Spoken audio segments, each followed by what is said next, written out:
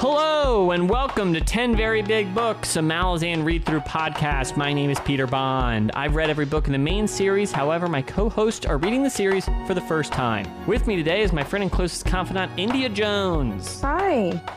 And our producer, AJ Fileri. How are the levels? They're better than they were about a minute ago. And the 9-foot-tall, face-tattooed, wood sword-wielding, mass-murdering madman of our podcast, Joshua Dean Baker. What's up?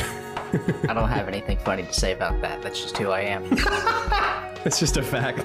Thank you, Bashar, for that name. Now, I gotta say, we finished Memories of Ice, and I would say, although I really had no idea how that conversation was gonna go, I think I had a good impression of the gist of it, just because the Memories of Ice finale is so strong, and it's such a certain type of traditional finale in a way. And that brings us to this episode, which we all finished reading the book this last week, and I have absolutely no idea how the three of you are going to feel about this book, and its particularly weird ending, so I'm very much looking forward to discussing it, I have no idea where this conversation is going to take us. Yeah.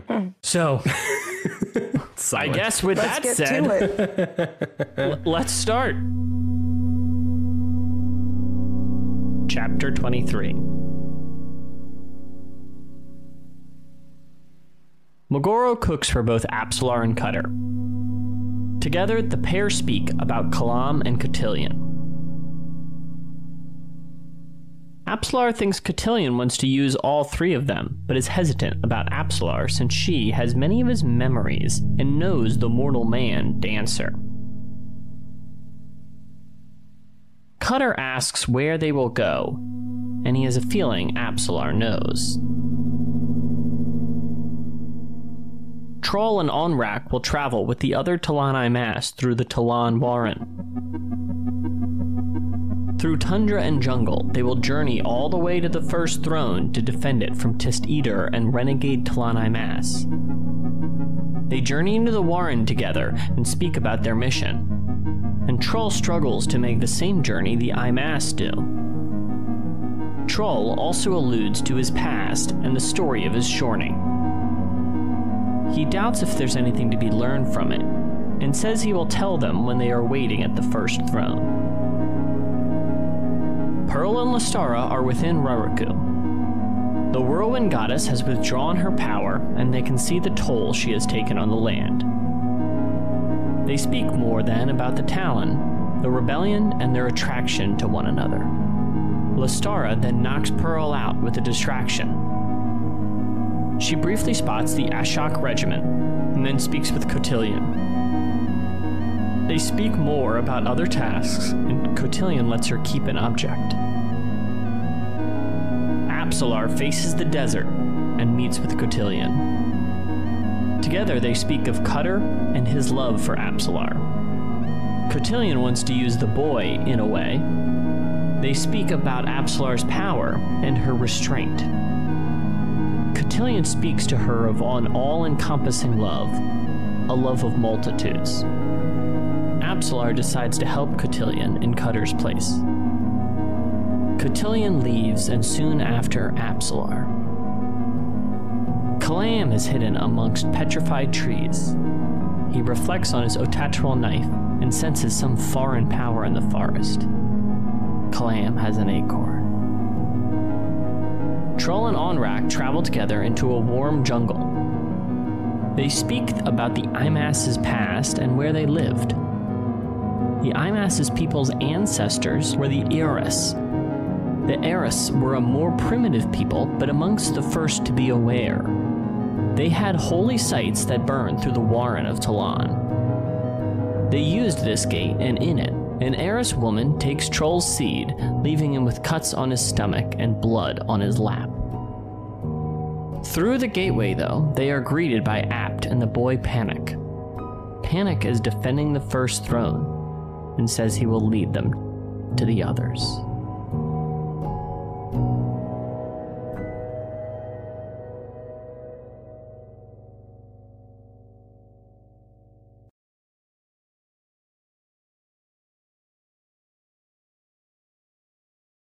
Okay, Josh, this chapter starts and Apsalar and Cutter are catching up with Mogoro. I don't know how to say her name, Mogoro. And they're just... Mogora? She's having fun spider times, and they talk about their imminent journey, and then they talk a little bit more about Cutter being used as opposed to Apsalar. So talk about the ending too if you would like, but how did you ultimately feel about where Cutter and Apsalar have been brought to at this point, and this type of conversation about Cotillion, and then later they speak more directly to Cotillion? I think I've not loved their journey so far this series. You know, it's not been like it's not really stood out to me in a lot of ways. However, I think this book, I really enjoy, I enjoy that they are more equal partners in this book than they have been in previous ones. You know what I mean? Like in their traveling time, like Cutter is able to take care of himself so much better than he was in the previous books. So I appreciated that. Going towards the end, as you said, I could talk about that a little bit. I really love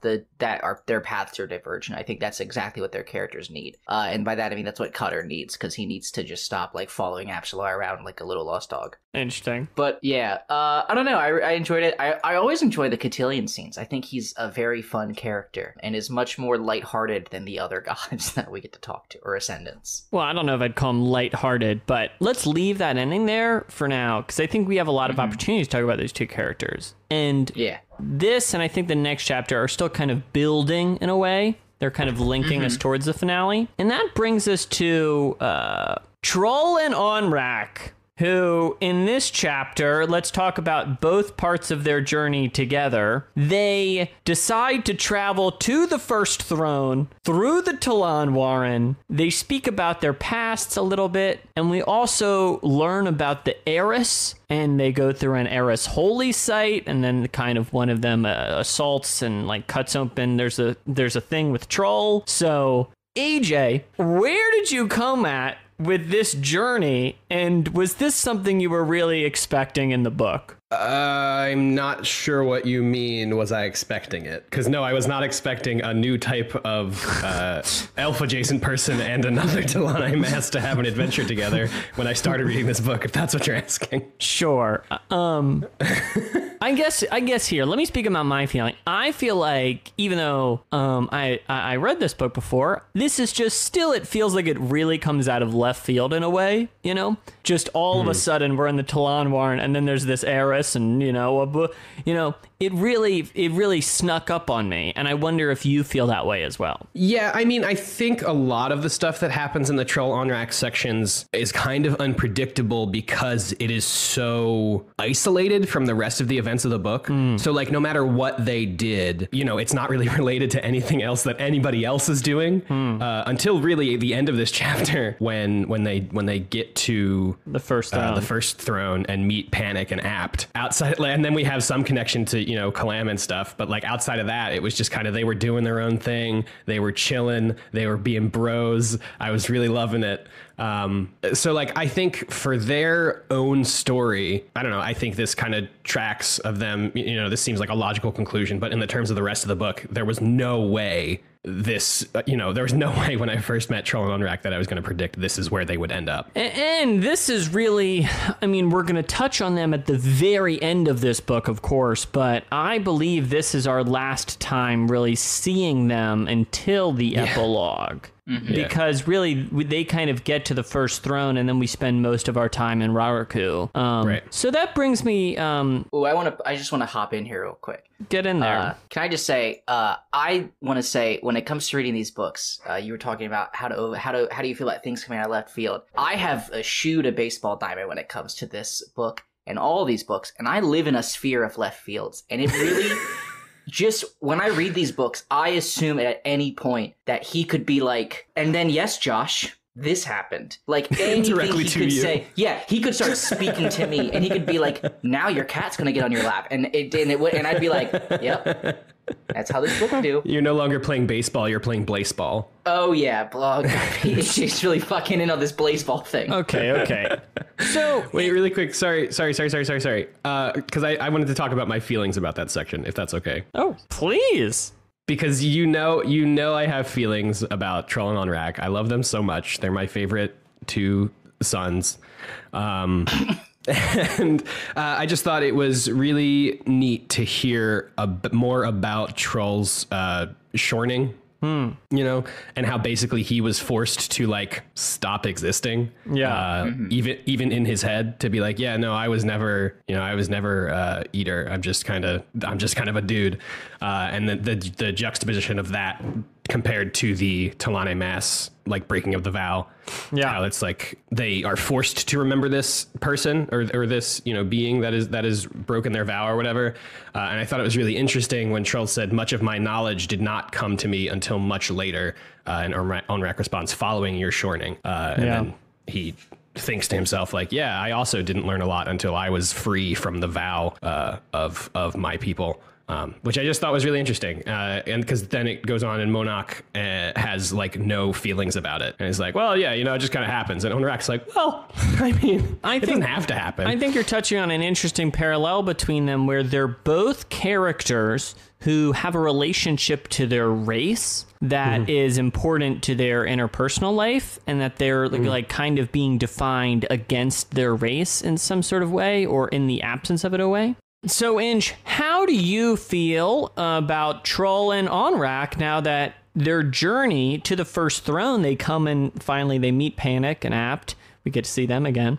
But really, this is kind of the end of their journey of this book. So where did you end up about the two of them throughout the entirety of House of Chains? I was really happy for it to end. They are the most boring characters I've ever read. They speak in a way that I can't understand. Literally, when I'm reading their parts, I'm just like, I have no idea what's happening. I have no idea what they're talking about. They're always talking about something that happened like 10,000 years ago, and I'm just trying to find the relevance. I hate them.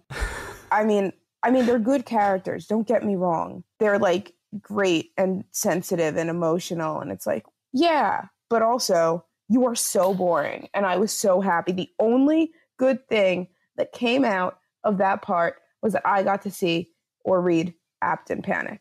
And that's They're back. They're back. I mean, I do know what you mean, Inge. Pretty much at every moment, Troll turns to Onrak and is like, I don't think you can learn anything. And then Onrak's like, no, you can learn from experience. And this continues for like a page and a half. And then they move on to... and then we're introduced to a new race. I don't get it. He's like, I have no soul, but I have all of these feelings. What do you mean? And that's where I stand with them. I truly, it was so boring, and I say it all the time when I'm reading their parts. It is the reason that I procrastinate reading so much. It is so freaking boring. That's all I gotta say. Well, let's leave them until the epilogue and tune back into the main show of the end of House of Change, which is what everything's going to happen in Raruku. So, Inge, you may not be tuned into Troll and Onrak, but how did you feel about Pearl and Lestara as they sneak closer? Lestara knocks out Pearl, and then she kind of comes up with the whole game plan with Cotillion, and then Cotillion kind of gives her this thing, and Cotillion goes off to do all of his other stuff. So, Cotillion has like so many moving pieces. I feel, and I'm so intrigued to figure out what is going on, because I obviously still haven't. I don't know if you guys have, but in the last, like, I guess, I don't know, chapters, whatever, when we were reading it last time, I was like, I really hope that Pearl doesn't like double cross Lestara in some way. And then Lestara did it to Pearl. So I don't understand why she knocked him out. I don't know what he was going to do to the plan. That was way over my head. All he wanted to do was see what was in her little pouch. I don't really know what was in her pouch. Do you guys know what was in her pouch? I just got to say, Pearl wears the pants in a relationship, you know? Not to reduce everything down to that, but... You know, Pearl wears the pants? Sorry, I'm. Yeah, that's what I was like. Really? I said it all wrong. Let me. I just gotta say, Lestara wears the pants in this relationship. Not to reduce it down to that simple thing, but you know, it's correct though. Yeah, I love that she not only knocked him out, but then threw him over her shoulder. Oh yes. He's just kind of a delicate boy, you know? Yeah, I think I really like, I have no idea though, even still reading that, like I like them, so that's great, but I still don't even know what they're doing or what their plan is or what she's doing, so. Well, I don't think any of us did at that point. It's that classic. I still don't. Yeah. Oh, okay. Well, it's all this. I feel like this is one of those run-up chapters Steve writes that's just like the beat's about to drop. Do you know what I mean? Yeah. And this is happening, and this is happening, and this is happening. So, Josh, then we talked about, me and you talked about a bit of this beginning, but then Apsalar has her conversation with Cotillion, and it's like a much more heavy one, and then she decides to kind of leave. So how did you feel about her decision and why she chose it? I was very confused, if I'm being honest, because whenever I read Apsalar and Cutter chapters, I'm always like, maybe they just decide they like each other and go not murder people for a living. That'd be cool. They're both kids. They need this. But I never expect that to happen because Apsalar, everything she does is basically saying, hey, Cutter, I don't love you. Go away. And to Cotillion, she's like, but my biggest secret is I love him. And I didn't know how to feel about it because I felt it was very abrupt. You know what I mean? Even in the last couple chapters together, she's so distant from him that I was like, I didn't expect I almost want to say the cliche, I only act like I hate him because it's too hard to love him. I did not expect that from Apsalar. AJ looks like he's going to respond. AJ? I don't know. I take issue with that because it's in the very beginning of this book when Crokus first makes the deal with Cotillion and is like, all right, I'm going to be Cutter now. We get Apsalar's inner thought or not actual inner thought, but we get that she's like, oh, I hate that. That sucks. But see, I always feel like it's her trying to protect him. Yeah, because she cares about him. No, dude, I fully disagree. I think that's more about her reflecting, taking on the burdens of violence and the life of an assassin onto yourself, and that she is projecting onto him that he's like, yes, I'm going to do this. I'm a violence man now. And she's like, you shouldn't do this. I am it is this burden on my life, and you are making an error by doing this. Yeah, I did not because see she it as cares about him. I did not see it as a compassion thing. India, what do you think? How do you feel about Apsalar's love or something of Crokus? Listen, at the end of the day, they're still kids, man. They can't express their feelings in a very productive way. That's true. She didn't even get to fully live her life. She then got turned into another person, then got her life back, but it was not her life anymore. She's this complete new person. Also now trying to navigate a relationship with a boy. And all he wants to do is make her happy. He doesn't even he's not even looking into the deeper story, I feel like. He's just like, oh, she likes to kill me too now. And she's like, what the hell? That was never what I wanted. That's not who I am. That's what I am as a result of my freaking past. Yeah. And I think, India, I fully agree with you. And I think their Cutter and Apsalar's naivete with love is established through this conversation that Apsalar has with Cotillion, because Apsalar's like, oh, he only loves the murderer part of me. That's why he tries to emulate that so much. And Cotillion's like, no, you idiot. Yes, okay. That's not what love is. I'm hopping in. I gotta defend my boy Cutter. He does not believe that Apsalar likes killing. And I will say, however, that maybe that is what Apsalar thinks because she's bad at feelings sometimes. He is like, okay, well, she's gonna keep killing, so I guess the best way to stay by her side is to get good at it too. I don't want to kill people, but I gotta be with her. It just feels like this all could have been solved with a very, very open and honest conversation between them. Well, people in this series do not have open and honest conversations. Now, do they? Yeah. They're like, my feelings are a smoke.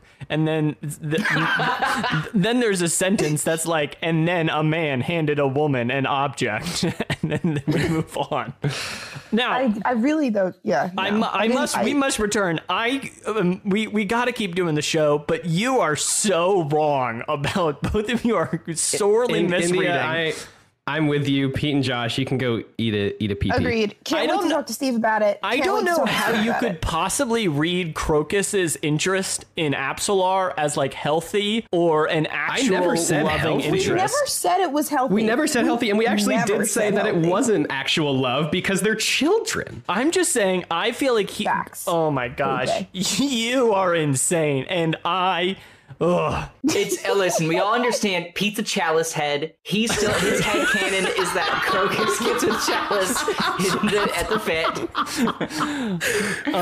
I do love Cutter, and I shan't. Oh my gosh. But I gotta say, I really did not think this is what we were gonna blow up about first. So I do love the part where Absalar says there are two women within me, and Cotillion says two, there are multitudes, and Cutter loves them all. She's like, yeah, you're a deep person. You're multifaceted. Oh my God, insane. All right, let's go to the next chapter. Okay, yeah, and also Kalam's in the forest, so that's something. Yeah. But literally, who cares? Let's get going. Let's keep moving. Okay, it is now time for the part of the show where we like to thank our new patrons on our Patreon page. If you want to donate, you can go to patreon.com/10verybig.books. We appreciate any and all donations that you give. There's some great rewards in there, but I'm just going to get into it and read through our new patrons. Thank you so very much to Gerald, Sean, Matt, Thomas, Zach, Lady Spanalot, Tharod, Jesper, Matt, Sean, Russell, Corporal Knobs, Dr. Kirill, and RM. Thank you all so much for donating to the show. We really, really appreciate it. We are hoping that you are enjoying the bonus episodes. If you want to join our Patreon, like I said, you can go to patreon.com/10verybigbooks. You can read about all the rewards there.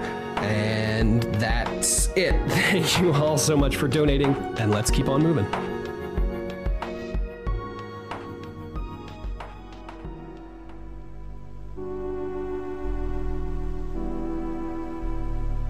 Chapter 24.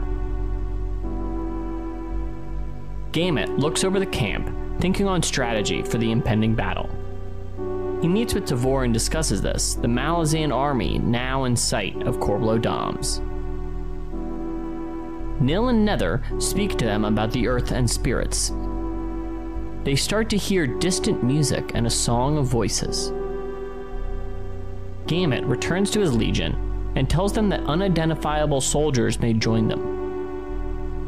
The song is hurting Gamut, and he wants to be left alone. Fiddler struggles to hear over the song. Bottle helps him, and the two speak of the song, the bridge burners, end of the Eris All. Bottle says his grandmother would speak to him of the Eris All.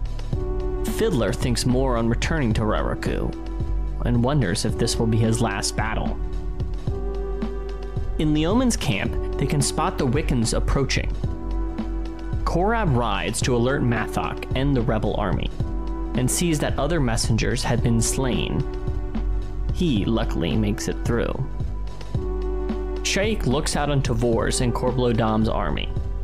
She thinks on the futility of this conflict. She thinks more on the desert and the Empress.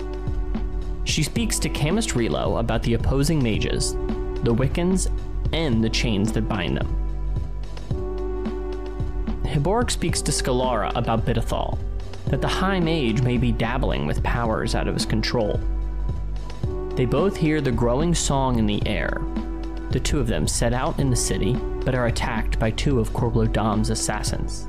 Hiborik defends them, but is wounded after some others attack. Scalara briefly flees, more assassins defend, but goes to Raraku to save the pair. Scalara returns and goes to drag Hiborik back to his temple to heal.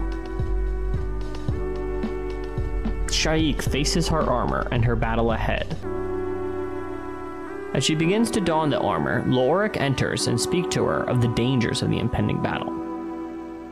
Shaikh, though, says the goddess will protect her, that there will be a great convergence. Korab arrives then to tell Shaikh of the Wiccan.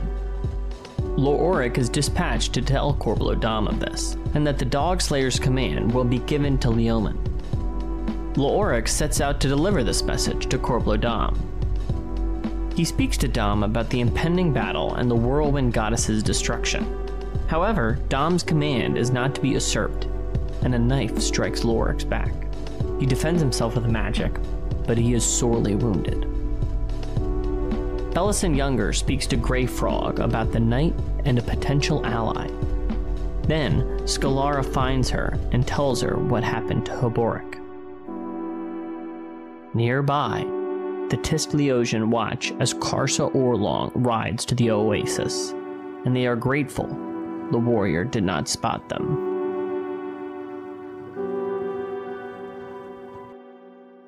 So the armies are preparing. Nil and Nether hear the sound of music, and they speak more about the spirits, and it's kind of building more into what will become more pertinent at the end in chapters 25 and 26.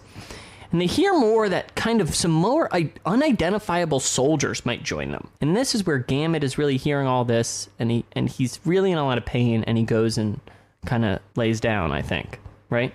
Mm-hmm. Yeah. And this is really preparing him for chapter 25 when the ghost of Rairaku will rise. So, AJ, at this time, you know, I know me and you have talked about Gamut before.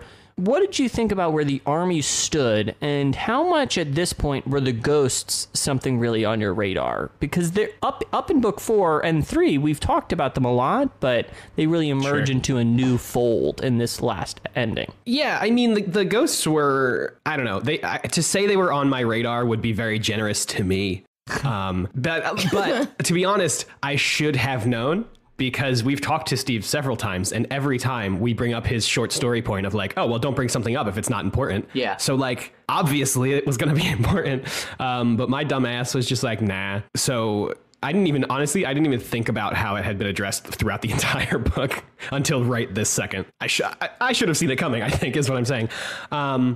But in terms of Gamut, I'm just sad for my sad boy. I feel bad. AJ was very upset. He texted me last night about that. Oh well, that's that's later that I'm very upset. But so, quick question for you, Pete. Why do they use Gamut's blood to do this ritual with Nether and Nil? That's a good question. Can I try and posit an answer or a guess? I have none. So why don't you posit away, buddy? Okay. Well, my answer is it ain't gonna be Nil and Nether because they're frail children, regardless of what age they are. Sure. And Tavore has an Ototeril sword, which we learned from Lauren that the longer you have that shit, the more your body just don't do magic. So they just kind of probably just wanted like a normal human. And Gamut was there. It didn't need to be his. It could be any human. Yeah, right. It didn't even seem like he was called to like, hey, go do this. It was just kind of like he was like, hey, what's up? And they were like, hey, can we use your hand for a second? Yeah. I mean, I think it's very within Tavore's everything to just be like, we need blood. Well, Gamut will do. Yeah, and I think because I was also just thinking like before you said the Ototeril thing, I was like, well, why didn't they just use Tavore's blood? Because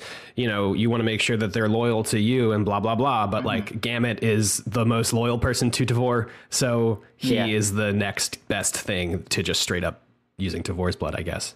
Yeah. I don't know. I think we just needed the POV character, and we're not allowed to see in Tavore, Nil, or Nether's head. That is also a fact.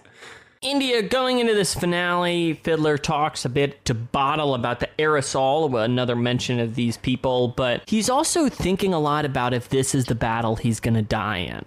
So, did you think Fiddler would die in this finale? You know, what I would say is that, well, I mean, I don't know. I could never tell who's going to die. But Fiddler, I didn't think would, because he just never does. But speaking of, if he did die, would he have ascended? And if he would have, why didn't he just choose to die? I would have died. You would have died. And are they telling me that Whiskey Jack is ascended? I think. Yes, but that's And later. if so, where is he? These are the hard-hitting questions that I have.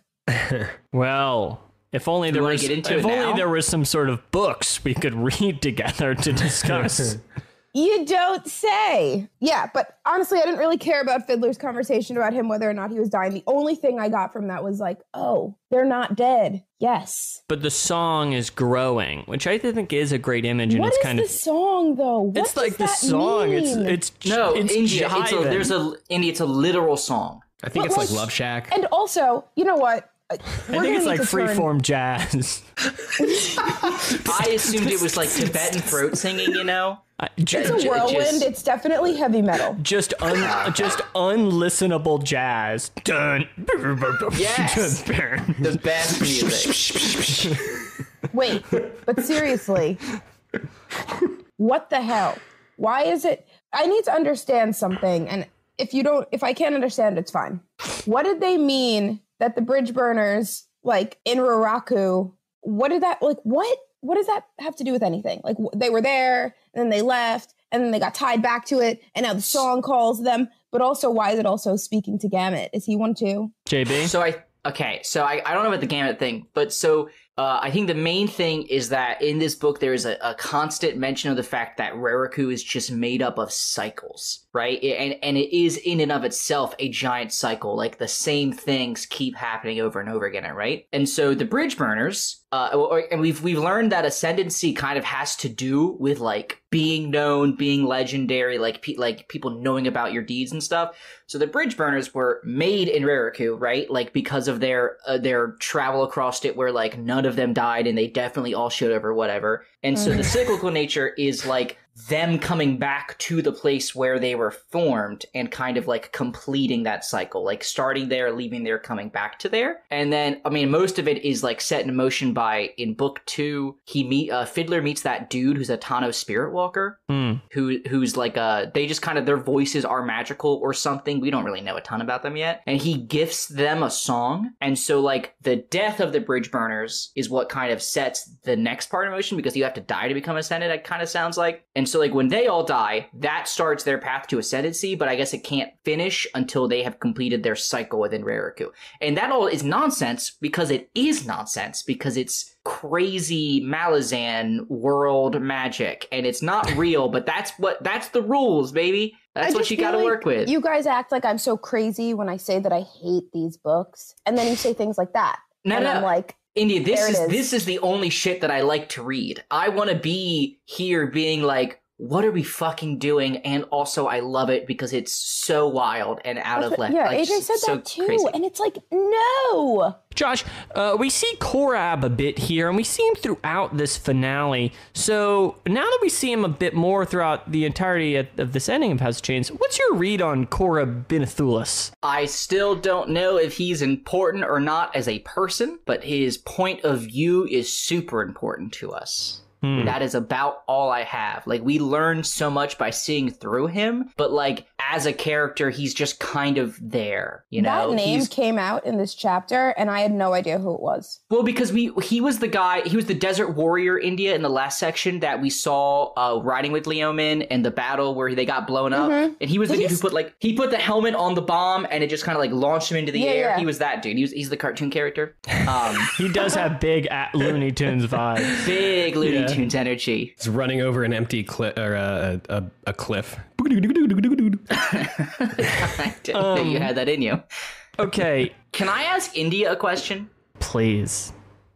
India, I'm wondering, because you've expressed that you have some reservations about the end of this book. Did you find the kind of destruction of like all of the alliances within Shaik's camp, like suddenly they were all killing each other? Did you find that kind of happened without much warning and with really a lot of just things not explained? Like, kinda. I mean, I feel like I guessed technically this whole time. It's like, well, they're definitely they're all like having these little plans, which was very clear. Like, they were all talking and making alliances, and they were like, haha, but I'm not actually going to do that. So I knew that everything would like fall apart, but it just happened like so uneventfully and so quickly. In my opinion, like everything that happened was like, oh yeah, and that happened. Like I didn't feel like anything was actually super like impactful throughout the entire end of the book. I think that's the point. I don't know. I think it's kind of intentional, because the whole time Corblo Dom is like, well, here's what's going to happen, and then it starts happening, and it's just like, I think a big part of that is we have a lot of after the event point of views. You know, we have a lot of walking through the streets and there's dead bodies. We go, you know, in the command tent, there's 2 mages dead already. Using that after the fact kind of thing, really, it makes like the impact is kind of gone. AJ, did you know Mathok would be hyper important in this when we met him? Because I didn't care about him until all of a sudden I had to be like, what do I know about this dude? Because he is everywhere right now. No. I mean, no. I'm honestly, I'm having a hard time recollecting Mathok right now. Mathok's the guy who's like, he's like the leader of the desert tribes that are fighting for Shaik, right? And he's like, he's an older warrior, like he's been doing this for a while, and he's really loyal to the idea of the rebellion. Right? Yeah, he's with Leomin, and they ride to Yucatan at the end. Yeah. He just kind of was like not important, it felt like, until this chapter when it was like, oh, he's a good guy. I don't know. Let's touch on the camp falling apart at the end, Haboric and Skalara speak a bit, but this is when Corporal O'Dom's assassins first come out in full. They kind of ambush them a bit. Haboric gets wounded. He gets dragged to the temple. Haboric rips a dude's head off. Yeah, he goes full Treach mode. And Skalara goes to find Felisin younger, and kind of chaos is breaking out in Raraku, in like the Oasis. So where are you at with Haboric right now at the end of this book, India? I love Haboric. Haboric has really just done a whole freaking 180. Like, I mean, he was always cool, but like now, like he's like actually like physically cool. And I really like him. I think he is, I have no idea where they're going toward the end, but I think that he's being very strategic. I don't know how or why he wants Skalara with them. It was really interesting when that fight scene was happening because I'm like not used to somebody not fighting back, and she's just like, ah! Yeah. I thought that was funny. I was just like, really? Like, you're not gonna... But I don't really know. I think that he's been doing a lot of crazy shit. I don't know. Like, I'm just a little confused about his journey, though, because I can't tell if he is, like, cool with who he is now or if he wants to go back to the other guy, the Jade Hands. My read, I think he speaks a bit out about his indifference to Treach, but I do... Right, exactly. Yeah, I do think he kind of is growing in both that role, but also is engaged with this Jade part of himself right now. I think it's, I don't know. I like Haboric a lot, and I think him kind of having these different feelings about different part of his life is, I don't know, he's got a lot going on. Classic internal battle. He's got a lot going on, that dude, you know? Mm-hmm. Yeah, he does. He's a good guy. So Shaik calls some of her commanders together. Lorik speaks to her, and then she's like, man, let's have Leoman take over the Dog Slayers. Lorik, why don't you go let Corporal O'Dom know that I've ousted him from the position? And he sends Lorik. Lorik gets stabbed. So Josh, what did you make of this whole sequence and this whole kind of last minute roster swap? Really quickly. It was go ahead. Is this where you guys threw your books? No. Got it. I never threw my book. I loved all this. Okay, Josh, hit me. I thought it was the funniest thing that's happened in this book, personally. Yeah. Lorik was such a non-radar blip for me, and then all of a sudden he's one of my favorite characters in this book, and this scene is what cemented it for me, because like he's like, I can talk sense into her, and she's just like, go do this thing, and he's like, oh, she does.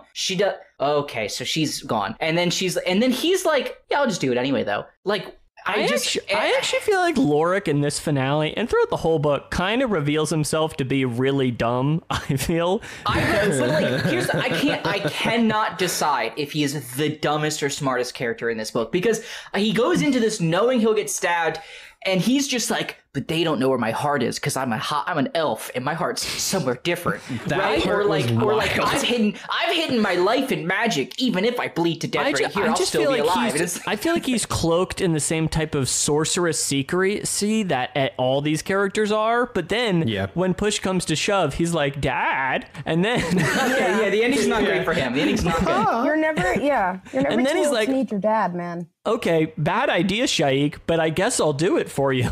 I'm gonna go speak to him. I guess I understand that maybe he like wanted to. I mean, here's what I'll say: this action sparks Corporal O'Dom's like freak out, which kind of spirals him to make mistakes. So in that way, if that was Lorik's intentions, which we don't know, then it's brilliant. Yeah, then he's out here playing 4D chess and just 10 steps ahead of us. I think that's some Monday morning quarterback revisioning, though. Very generous. Yeah. Let's keep things moving, but it is worth noting that at the end of this chapter, Skalara goes to the Grove, finds Felisin younger, and they kind of make Grey Frog. And Grey Frog, he's there. That demon boy is kicking it in this finale. Yeah. He literally is the only reason that I laugh in this book. It's the funniest. Consistently so fucking good. I love it. Like, Glee gets to eat humans. I just love... calls Felisin one that I would marry. I read it to my boyfriend and he was like, why are you reading that? He only has to say, whenever he says the singular word, unsure. I love, like, it's just, because he's always just like... He's like an android who has to, like, say what emotion he's trying to convey before he speaks the monotone sentence. My favorite character by far. Sorry, Pete, I didn't mean to hijack that with Grey Fog speak. Please. And all I was gonna say is Grey Fog's around, they make some plans, and then Karsa rides towards the oasis. Yeah. Karsa arrives at the perfect time. It's called books. I agree. Gotta love it. It's Also, a convergence. I also, back to Lorik real quick, his compatriots, the other Tistologian, especially later on, they are some intense comedic relief whenever they are in scenes, in my opinion. Oh my god. At the end of the book, yes. It's so good. All right. They're the four. Yes. Brother Aeneas, or whatever the fuck. I can't wait to get to that part because it's so fucking funny. Let's keep moving. Chapter 25.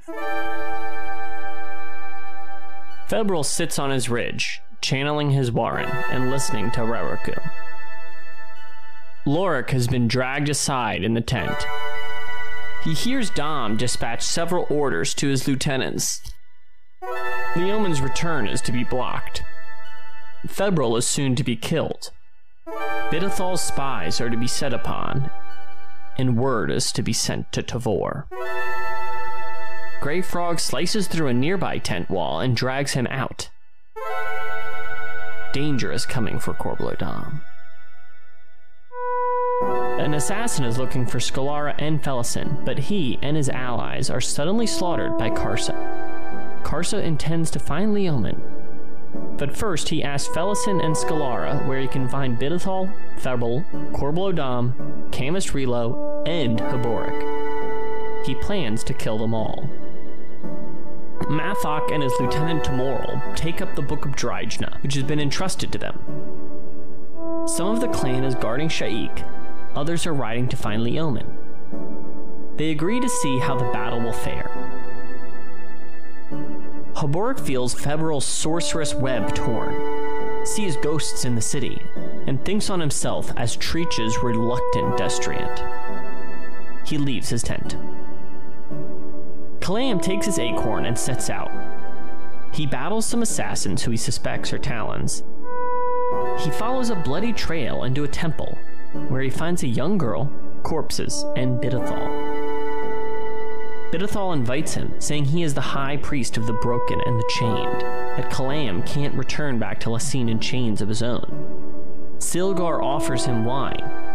They speak of the Hounds of Darkness, and Bidethal disappears into the darkness. Kalam calls on his Otateral blades, and Cotillion comes to help. Karsa finds Haboric's tent empty, Leoman's as well. He goes towards Bidethal's tent where Silgar crawls out, speaking of a demon-like violence inside the tent. Silgar appeals to Karsa, declaring they are both of the House of Chains, that they are brothers. Karsa denies him and kills Silgar, then he goes to follow the trail of Bidethal. Korab makes his way back to Leoman. Korab says that Leoman is to replace Dom, and they discuss Dom and his assassins. Leoman then decides to take his men and ride towards Shaik. Kalam briefly thinks on the Warren of Shadows and Cotillion. Then he sets out to find Corblow-Dom, who calls himself Master of the Talon. Kalam moves towards them and feels a hand on his shoulder, and the voices of a soldier he knows. Kalam then finds Camus Relo and 2 assassins. He kills the assassins, and his acorn rolls free, from which Quickben springs. Quickben fatally dispatches Relo and greets his old friend Kalam. Together, they enter Corblow-Dom's tent to see the Lieutenant Henaras dead on the table, a pearl affixed to her. Corblow-Dom says he has sent word to Tavore that the Dog Slayers are ready to cut down Shaik, and that together they can pacify 7 cities. Kalam knocks Corblow-Dom out, and Quickben shares the news of the dead bridge burners. Bidethal thinks on Shaik and the Nappin's plan, but is caught by Karsa. Karsa throws him to the ground and rips Bidethal's penis off and shoves it in his mouth. Karsa damns him for his actions, and Bidethal dies. Lestara nearly leaves, but Cotillion stops her, saying that their job is near done. That soon the Whirlwind Goddess would open a massive gate to swallow the oasis, and that she is beginning to be manipulated by the House of Chains. Febril has protected him and senses what has happened to the Nappin. Then Karsa finds Febril and kills him. Karsa hears Urugal screaming, being pushed away from the oasis. However, Karsa pushes forward, ghostly chains dragging taut behind him. He does not yield, and the chains will break, or their resistance end. And Karsa moves on. Gamut lies in the cot in intense pain. He blacks out and wakes up without pain, armored and amongst soldiers. He finds Grub, who commands him forward. Gamut rides with the dragon, helmed rider. He rides with the burned tears, and they attack the dog slayers. Screams are all around, and the sound of battle, but it is distant. Together, with the other soldiers, Gamut defends memories and slays the dog slayers. He thinks on Tavore and says goodbye. Fiddler and Korok speak about the battle in the morning, and if it will not come. They listen to the song and think the bridge burners have ascended. Then the darkness above the oasis changes. The Omen and Mathek speak together about the rising ghosts of memories, the desert's own memories. Mathek will take the holy book and ride to the city of Yucatan. The holy book is history, not prophecy. The Omen rides with Korab towards Shaik. Quickban and Kalam are carrying a bound and gagged Korblo Dam. They speak about the song. It's the Tano Spirit Walker song of the Bridge Burners, now sanctified by their death. The Bridge Burners are ascending as a company. However, Kalam is uncertain of the growing darkness. Then Kalam says the Hounds of Darkness have arrived. The Daragoth descend on the oasis, only to meet Karsa Orlong, who steps forward and offers them a warning before wounding one and killing the other. Quick and Kalam watch Karsa's battle, and they decide to escape the oasis altogether. Haborik and Laoric meet together. They speak of the House of Chains' sanctification and entrance in the Deck of Dragons. They speak more of the crippled god, Karsa, the Daragoth, the Knight of Chains. Haborik will take Felisin younger and flee with Greyfrog. Laoric goes to find Shaik. He wants to save Felisin before the Whirlwind Goddess can claim her. Karsa hunts down the other Daragoth, but Korab and Leoman collide into the Hound by chance and helps Karsa with the battle. Leoman says he needs Karsa's help. Pearl leaves the oasis, but doesn't find Lestara. Rather, he finds Kalam. Kalam hands over Korblo Dam and says Pearl owes him. Kalam leaves with hidden footsteps beside him. Pearl then watches the dawn.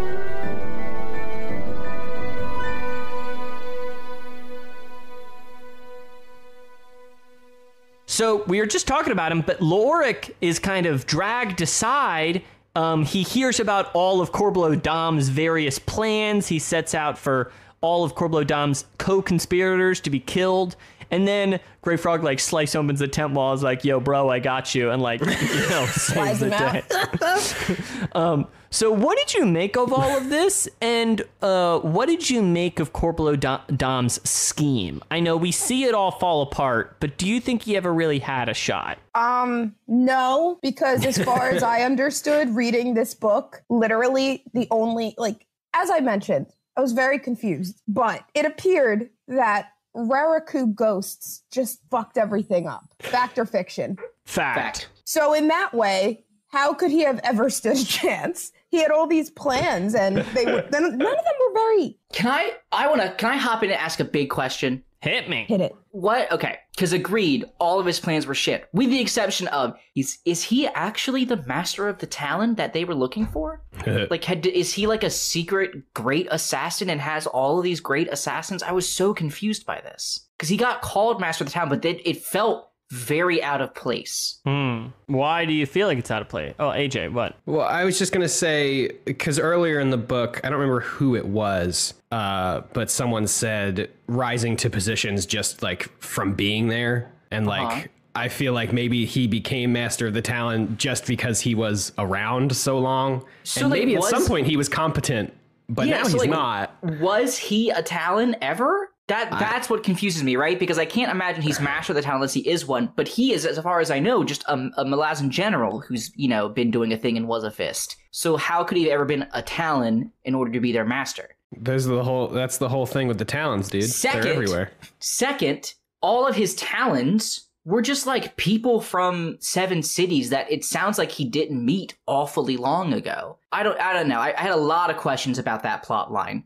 Because they were very effective, but go ahead, Peter. In my reading of it, he mostly, I would say, is almost co-opting the name of the Talons because... See, that's what I thought, but then even people like Kalam, who is not even in the plot lines where they talk about fucking Talons, unless maybe he's a little bit, I don't know, he was just like, oh, it's Talons. And I was like, what makes you think that? Besides 7-foot spacing. I mean, ultimately, I guess people could just start calling themselves Imperial Claws if they really want to. I mean, I've been doing that for some time. I get a lot of looks at work. Yeah. But okay. Someone earlier on said something like someone outside of Shaik's thing said something about a Talon Master, which makes me think maybe he is an actual Talon Master. But it was Cotillion was looking for the Talon Master. Like he wanted to find him because there was a Talon on the island with the Tisti Eater and the Tisti Andy. Yeah. So Karsa kind of kills some assassins in the city, and then Mathok and Tomorrol will take the Book of Dryjna and kind of leave, and we can talk more about that in a second. But I wanted to come to Kalam, who goes, fights some assassins, and then follows their trail into this temple and confronts Bidethal. And then he draws his Ototerral blades, and then Cotillion arrives. India, what did you think of Kalam finally making his way into Readthrough to this scene?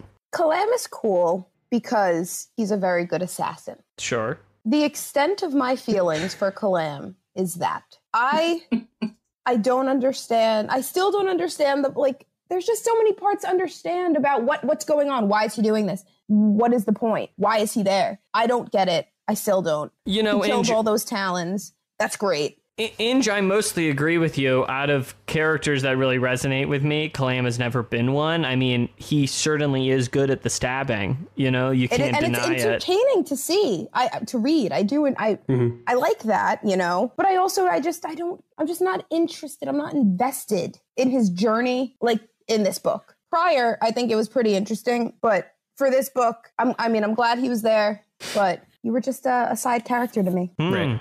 Damn. But we cut to outside the tent. Once kind of the battle starts, where we find Karsa, who kind of searches the ground, find Habork's empty tent, Leoman's as well, and then he goes and finds Silgar, who has crawled out, and he's like, yo, it's me, your fellow House of Chains member. You're the knight. I'm the leper. We get along. And then Karsa is like, doesn't accept his new position. He really keeps trying to turn down this position, and then kills Silgar, and then goes off to find Bidethal. I was happy when he did that. Not going to lie. I like when he kills Silgar and he's like, man, Leoman was right. I should have just killed him before. Yeah. Would have saved some time. I kind of really like that moment when Silgar's kind of tempting him. He's like, you should go in and kill these two. Like, save us, Did anyone think that Karsa would? No. I feel like if anyone tells Karsa to do something, he's just like... almost assuredly he'll do the opposite. That is not my journey, and it is my decision to make my journey. Exactly. How dare you? Second. Yeah. Okay. So Korab meets up with Leoman, and then they're kind of deciding what to do because they've just received word to go meet up with the Dog Slayers. So eventually they decide to do this, but Korab has seen that some other assassins have been here, and he narrowly makes it through. AJ, do you have a big read on Korab in any part of this? No. I feel like he's just kind of loyal to Leoman presently. Yeah. I don't really feel like he's much deeper than that. Well, let's leave it there then and push on to another big chunk where Kalam, he thinks a little bit about Cotillion and all this, but then he's like, I'm going to go find Corbeau Dom. He goes out, he kills some assassins, he follows Camus Relo, and then Quick Ben, pow! Quick Ben shows up and the theater goes wild, and together they kill Camus Relo, and then they go in and find a pearl on a dead Henaris, and then they find Corbeau Dom, and Corbeau Dom is like, I've won. We're going to get Shaik to surrender. Yeah. I've sent word to the adjunct. And then the dude gets fucking blasted in the face. Yeah. Just gets fucking punched, knocked out. Josh, you're flailing your hand. I have to get in here on this, because this bothered the shit out of me when I'm reading this. Okay. This has to actually be Corbeau Dom's plan, right? Like, what do you mean? I feel like a big part of I feel like maybe all along he was going to try and get Tavore to be like, nah, we're on the same side. And that just seems like the dumbest thing I've ever heard, because he crucified an entire army. And how does he think that is not the only thing people think about him all the time? You know what I mean? I don't, even if this is the last ditch gamble, it's not even one you make, because there's just a zero. It just blew my mind. I was very confused. Why did they not kill him? Because they want a fate worse than death for him for the moment. / I don't know. Something They like want that. to deliver him to the Empress. Yeah, I gotta tell you, whatever happens to him ain't gonna be good. I do want to say, I love Steve's choice to be like, there's a witch, Hinara, because I was like, I don't want to kill another bad guy. I don't care about this person. And then it's just like, it's okay, they're already dead. Pearl was here. Here's your hint. And I was like, thank you. Thank you. It's a pearl. Do you get it? India, what did you make of this little sequence with Kalam and then Quick Ben's surprise appearance in the book? So my question is, when he rolled the acorn, did he, when the acorn fell from the tree, did he know that, was it just an acorn that fell from a tree and they were like, okay, I'm gonna what? I need to understand. Did he know when the acorn fell? Because he said something when it fell that yeah, what he was did. the point? He said something cryptic as a joke or something. They do. I forgot So even that the acorn fell. Acorn. And I forgot that he picked it off the ground. I was just like, I guess he said an acorn the whole time. I liked it because it was wasn't Quick Ben with the acorn head guy? Yeah. Talamandus is his name. Oh shit, yeah. Forgot about Talamandus. I don't know if that was intentional, but if it was. Well, and the acorn is a thing in Gardens of the Moon, right? Yeah, the Finnist. I don't remember. Yeah, that's a Finnist, but I think that's a pretty different thing. It could relate to Talamandus. Yeah, but when he throws it, I thought that when he threw it, they were like, oh no, it's like a thing. Like there's going to be some big magic thing that happened. Not just like a distraction of an acorn on the ground. I thought it was like Steve's just horny for acorns. Quick Ben shows up. I definitely know that. Quick Ben does show up, yeah. I love Quick Ben. I love him and Kalam. They're so cute. See, that's a bromance that I could truly ship. I agree, and we'll get to it later when there's the big group hug at the end. Gotta love it. Beautiful, beautiful. But then India, Karsa, in Raraku goes and finds Bidethal, who's doing some more scheming, but he then kind of dismembers him and kills Bidethal. So what did you think of this? Okay. I just have some questions. If Bidethal was so powerful that they were like, okay, yeah, let's not fuck with him. Why now? What happened to his power that Karsa was just able to just be like, I'm going to grab it, I'm going to squeeze it, I'm going to rip it off? How? Karsa is partially immune to magic because of all the years of the blood oil and the bloodwood from his homeland. Well, India, are you asking about why Bidethal this moment was so weak that he was so easy to kill, or are you asking? That's what I'm asking. That's what I'm asking. Yeah, I think it has to do with that. I also think to do with that he's coming off fighting Cotillion and Kalam, which I would imagine weakens him, and it was taxing he also, both physically and emotionally. I imagine he wouldn't really be expecting it either, because they're most members of the House of Chains. Yeah, I was going to also say it's kind of right now he is super overextended. Him and Febrile both. I think that's what's their downfall is. They are keeping track of everything everywhere except literally right around them because they're so confident no one could get through all of their sensory shit. Yeah. Josh, how did you feel about this? I thought the kill was the most satisfying and also worst thing I've ever read. I hate when they mention because tendons. I've hated Bidethal this whole time, but I was like, even him, maybe not this. It was a tough read. I feel like definitely that, if anything. I have to say, I personally do not like this at all, and I find it very unsatisfying to the Bidethal storyline.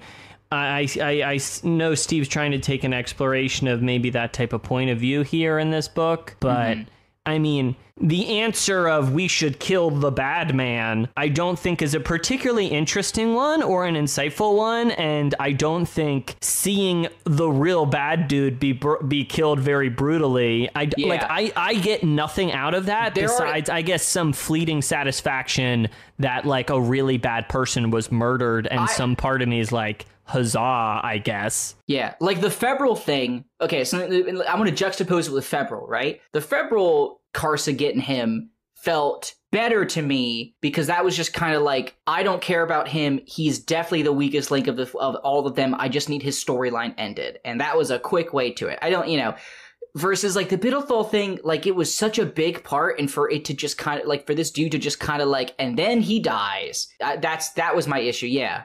And that solves everything. And that's why I think this ending for his storyline just leaves me with nothing, because ultimately I feel like he was just a really bad dude who gets murdered. And yeah. I don't feel like I don't see anything else there in my reading of it. And AJ, what do you think? I think I fully agree. I felt unsatisfied after it.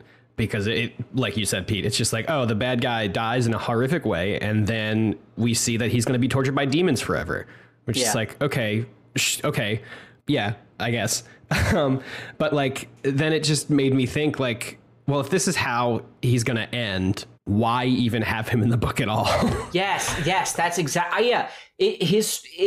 All it did was like hurt other characters. I don't know, but that could have been I don't know. I'm with you, AJ. Yeah, I think there could have been other ways that like Felisin Younger became, broken or whatever. Like it didn't need to be what in there didn't need to be a whole cult about it. Wasn't she already broken? Like, why did we have to re-break her? I agree. Isn't that the whole point of her little orphan story? Yeah, exactly. Yeah. It could have just been like, oh yeah, she's an orphan. That she could have watched Shaik die, and that could have broken her. Difficult. Yeah. Bidethal was a bad character, and I don't think he needed to be in this book. Sorry. Well, yeah, I never thought of it the way you guys are saying. Like I was just like, oh yeah, that makes sense. That is what he said he would do, so he did it. But sure. When you put it that way, though, I do get what you're saying, because then, like, I mean, what was the point of this character? If it was just, it was, I don't know. But then again, and everything, go ahead. I was just going to say, and there's even another way for a character to be introduced and die, to be like, oh, well, they were pointless. Like, I don't know. It just kind of feels like the point that was trying to be made with Bidethal was just like, bad people exist. Period. It's just like, okay, yes. I do think Steve was trying to say, I don't want to address Steve. I do think the book is trying to get at something more there, but I don't really think it goes anywhere. And if if this is the ending, it makes me feel, I don't know, man. Yeah. I think there's an interesting juxtaposition that could be made between Memories of Ice being all about compassion and this book being all about vengeance / balance. Mm-hmm. But which I think is part of the point. I mean, obviously, going into this finale, it is all about all these characters that are dealing with these chains and these things they're holding on to in their past. It is all about how they ultimately come to deal with it, which I do think there's thematic cohesion between a lot of these storylines. So that is something. Were you guys English majors? The hell with all these insightful thoughts. I literally did not even ever think about it like that. Wow. Great job. Thank you guys. That's a very helpful thought, because I just wonder what the point of any of these books is, really, other than like the obvious story. But then you guys are like, oh yeah, and the juxtaposition between like forgiveness and I'm with India. I'm always just like words on page book. Yeah, I do not think deeper usually. To think about it that way, especially when it comes to the conversations with Steve, because I'm just like, so. But yeah, I appreciate your guys' actual like analyzing of this, because I I just don't. It's tough because I kind of just want to break down into a big conversation about the book, but I think I kind of want to keep walking through this and we have a finale. wrap-up episode that can do that too. Yeah, we have to give the people what they want. So there's a scene with Lestara and Febril, but we're going to move past them for now because to build on what we were talking about these chains, I think the metaphor about the chains kind of representing your past or what you're dealing with or the suffering is most made explicit, I feel, in this section where Karsa feels these spectral chains drawing on him, and he says something how they will either break or the resistance will end, and he like strains against them but ultimately is able to move on. I really like this passage, and I think it's getting at that, you know, that these things in your past are something that Karsa, he is trying to drag along or drag against, and ultimately I don't know. Josh, what did you make of all this? In these chains, we're in the house of chains. I don't know. I can't tell if it's a metaphor or not ever. A lot of times, go ahead.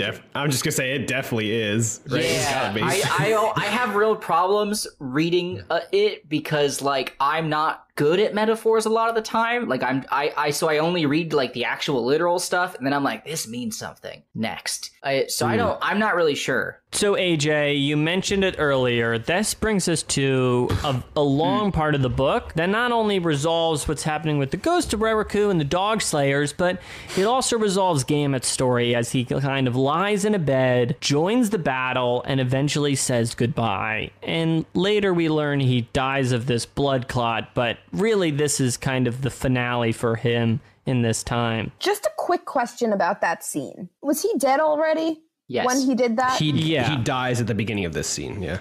Did you guys, you don't know that though until they say that he died, right? Or did you? Because when he said goodbye, I thought they were just leaving. Yeah. AJ and I texted about this last night, and we both agreed that while reading this scene, we were like, there's something here I should know.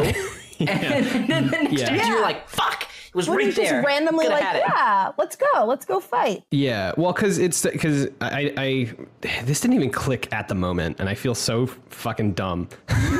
Because it starts with him lying on his cot, and he's like, man, this pain really sucks. It's been days, and then groaning, he clambered sideways from the cot and halted on his hands and knees, head hanging down as waves of trembling shivered through him. I need to move. I need to act. Something, anything. I need. And then it just says a time of blankness. Then he found himself standing near the tent flap. So that is where he died. And his ghost was then standing at the tent flap. But for me, it was just like, oh, he blacked out because he's got this headache. Yeah. And now he's at the tent flap. Casual. And fucking duh. Dude.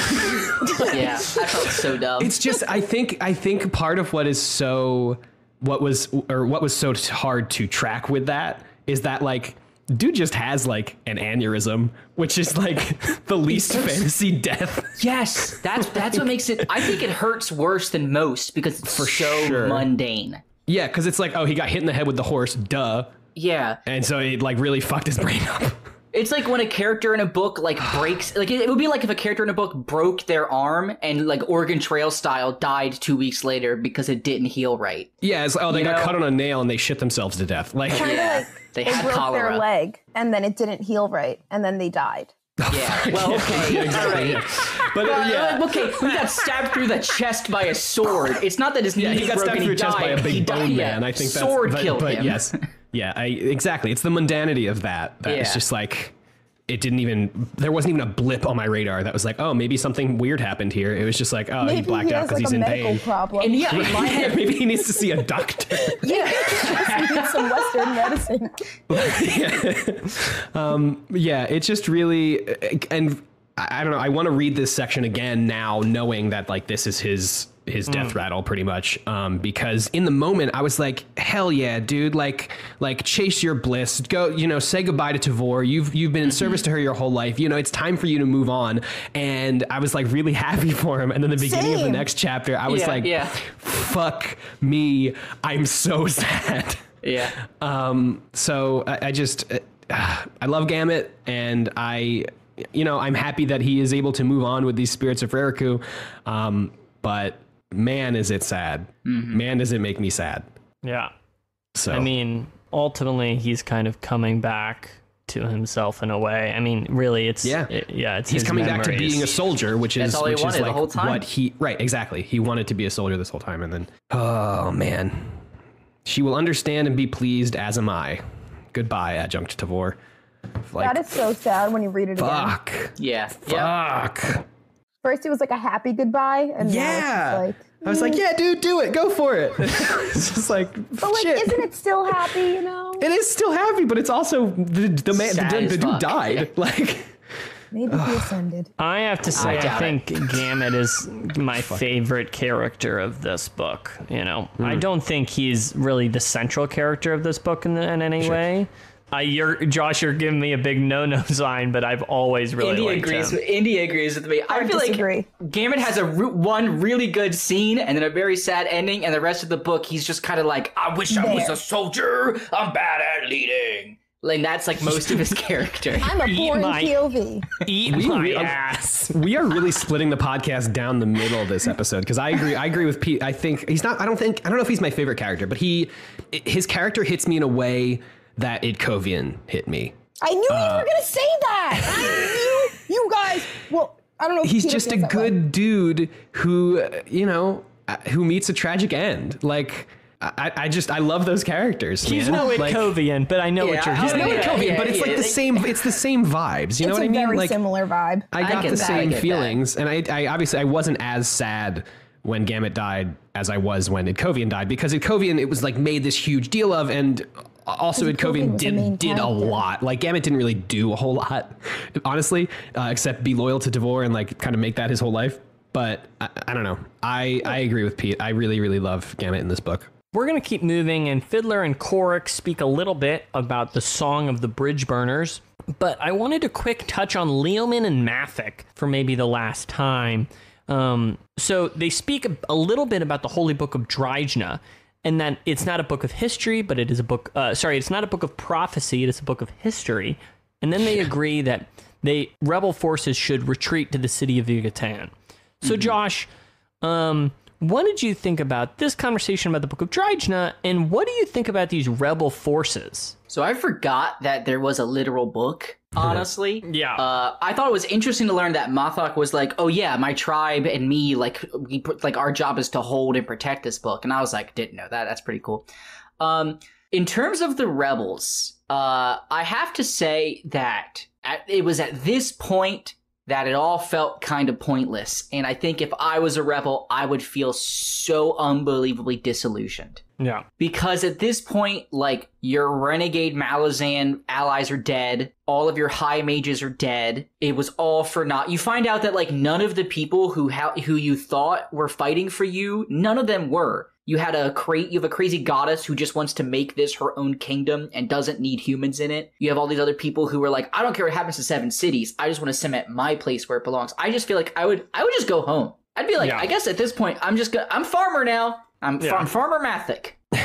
I don't know. I honestly feel more sympathy for the like native rebels in this book than I do, I think, for anybody else. I feel really bad for them. I fully agree, and something we'll talk about a little bit later. I do not like the Malazan Empire at all, and their colonialist effort on this continent is... Yeah, it's very hard to decide because, like, you hear that the Malazans aren't perfect, right? There's definitely things that they do that are not great. But you also hear several times that before the Malazans, like the level, like, it just basically was like wherever you're born really determined exactly how much freedoms you had and how much law there was and like how, that kind of stuff. And I get the idea that like having a set amount, set laws, order can be good, but I don't know. It's very, I mean, I'm not here to solve imperialism. That's not my job on this podcast. So, it's very interesting. And I just feel so bad for all of them. You're just not going to talk me into the imperial effort, Josh. I know. But so Quick Ben and Clom briefly are like carrying around Corblo Dom, and they're like speculating about the future, and then they kind of see the Daragoth arrive, and they kind of watch Karsa kill one, and then the other one gets away, and... Sorry, they watch Karsa suplex one. That's true. Grab him by the neck and fucking suplex it. While the other one is eating his leg, keep in mind, or something crazy. So, Inge, what did you think about the Hound of Darkness emergence into this climax and then their quick disposal? Okay. Okay, nice comment. Like, what's the point of these? Okay. Where do they come from? Who summoned them? Troll and Unrak broke the statue that they were trapped in. What's the point of them? Yeah. To be big and scary. Of them in this, like, I just don't understand why even discuss it? Why is it even in there? Oh, wow, he killed really strong dogs.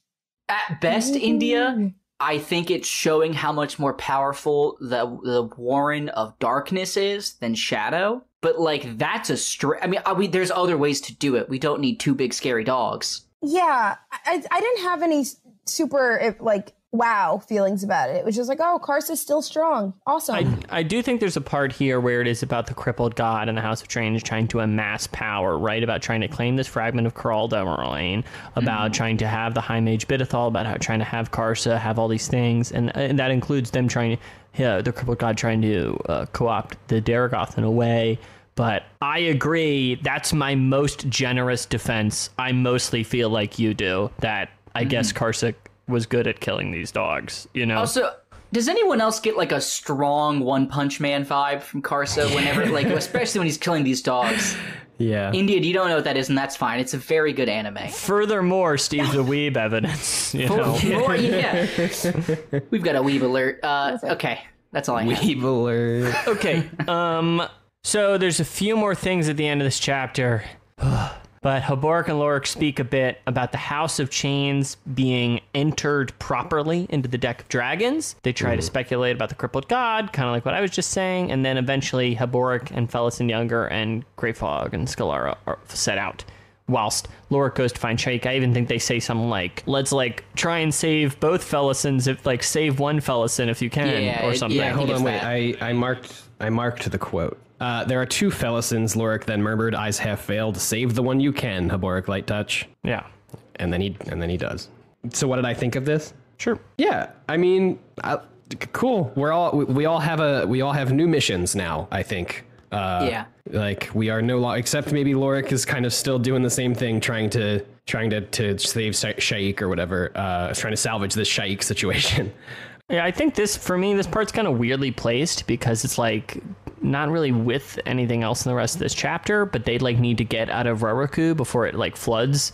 So I guess this needs to happen now. Do you know what I mean? Yeah, I think the weirdest part about this section for me is the postulation on the crippled god, because a lot of stuff's going on. Yeah, it's just I guess these characters need to talk about it.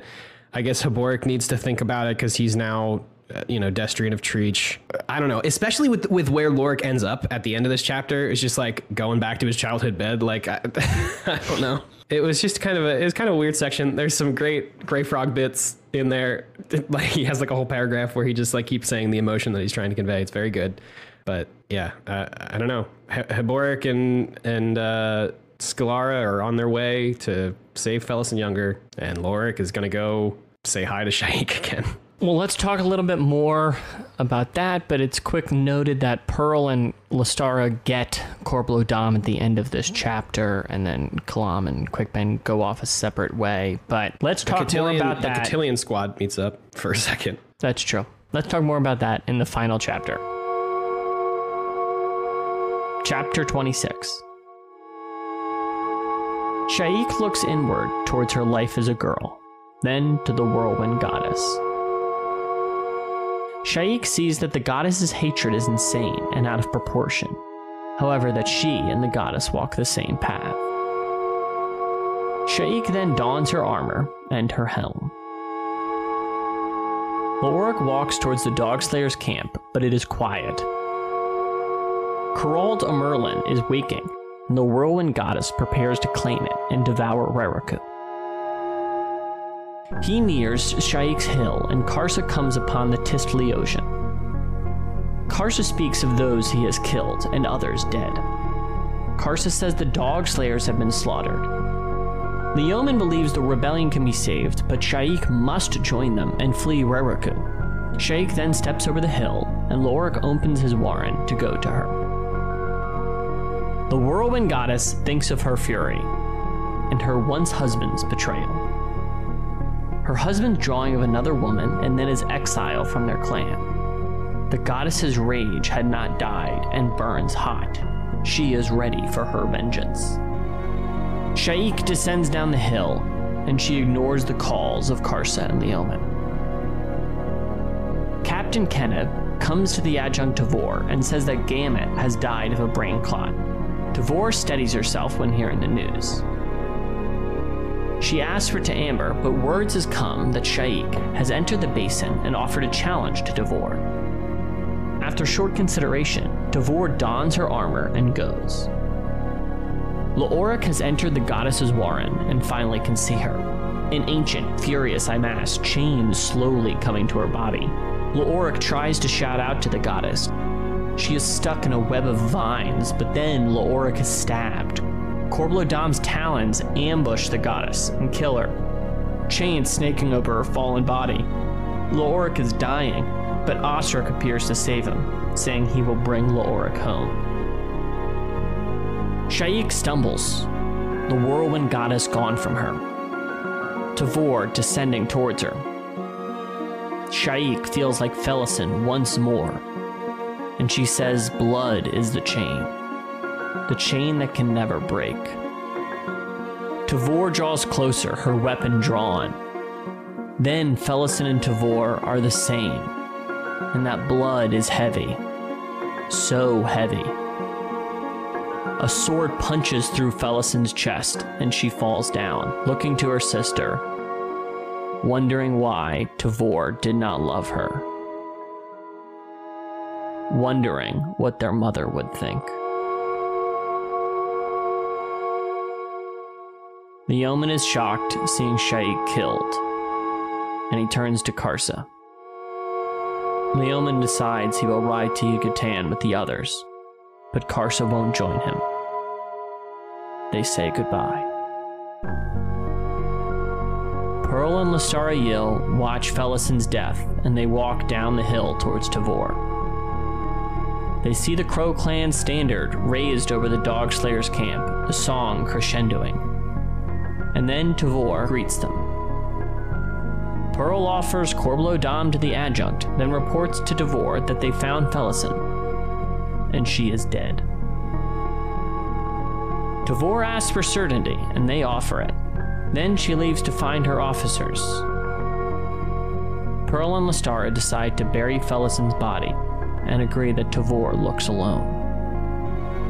Tavore joins her commanders, saying to send scouts to the Dog Slayer's camp, and that Corblodam has been delivered to them. They speak of those ghosts that attacked the Dog Slayers and who was amongst them. Captain Kindly and Lieutenant Pores reported to Tavore. The adjunct then says that the army will ride after Leoman, declaring that the rebellion will be ashes on the wind when they're done. Then Karsa Orlong rides to them and says the Malazan are not his enemies, and he rides away. Lieutenant Rannall rides forward with Fiddler and Cuddle behind them. The other squads have not joined. Rannall notices some fleeing warriors and ignores warning and rides dangerously into a sandstorm. Gessler sees Tisleosian riding towards them, and he uses his new munitions crossbow to cause a huge explosion and scare off the Tisleosian. Jorad recovers with the other Laosian, and they speculate about Gessler, and then decide to retreat to their realm. In the sandstorm, Fiddler is knocked off his horse. He almost loses his bag of explosives, but Korab briefly catches it before returning to the ground. A nearby explosion is massive and nearly lethal. Fiddler hears a voice and cries out to who he thinks is Hedge. Then Cuddle finds them, and he learns Rannall has died. That Fiddler has lived, and the song of Readthrough and his heart are matching in cadence. Fael flees with the remaining Dog Slayers, only to be caught and killed by Sin. Sin rejoins the Ashok regiment, and they ride to join the others in the rising Readthrough. Pearl and Lestariel are together after burying Shaik. They are on a high hill and look out at the adjunct's army, which has been positioned properly in the holy desert. A sea rises from the past. The basin will be flooded. Fiddler sits with his squad waiting for the sea, thinking the sound of its song is warm and comforting. Then 2 men step out to greet him, brothers, and they embrace. Tavore, Scalara, and Felisin Younger look down from a ridge to the sea, only to learn about Loric's fate from Iskarl Pust, who invites them to be guests. Cutter is alone and confused in the Temple of Shadow. Cotillion comes to find him. They speak together about Apsalar, paths worth walking, and Felisin Elder's life. Cotillion says that soon Felisin Younger will come to the temple with others, and then Cotillion charges Cutter with protecting the child. They speak a bit about balance, and then of love, and Cutter knows why Apsalar had to leave. Karza Orlong then looks out across the new sea, pulls out the remains of Sibel. He speaks to her of her past, and then his own, saying once he believed in only glory, but he has learned that glory is nothing, which cannot be said for mercy. He throws her into the water and goes to ride west, hoping to be worthy to lead his brothers.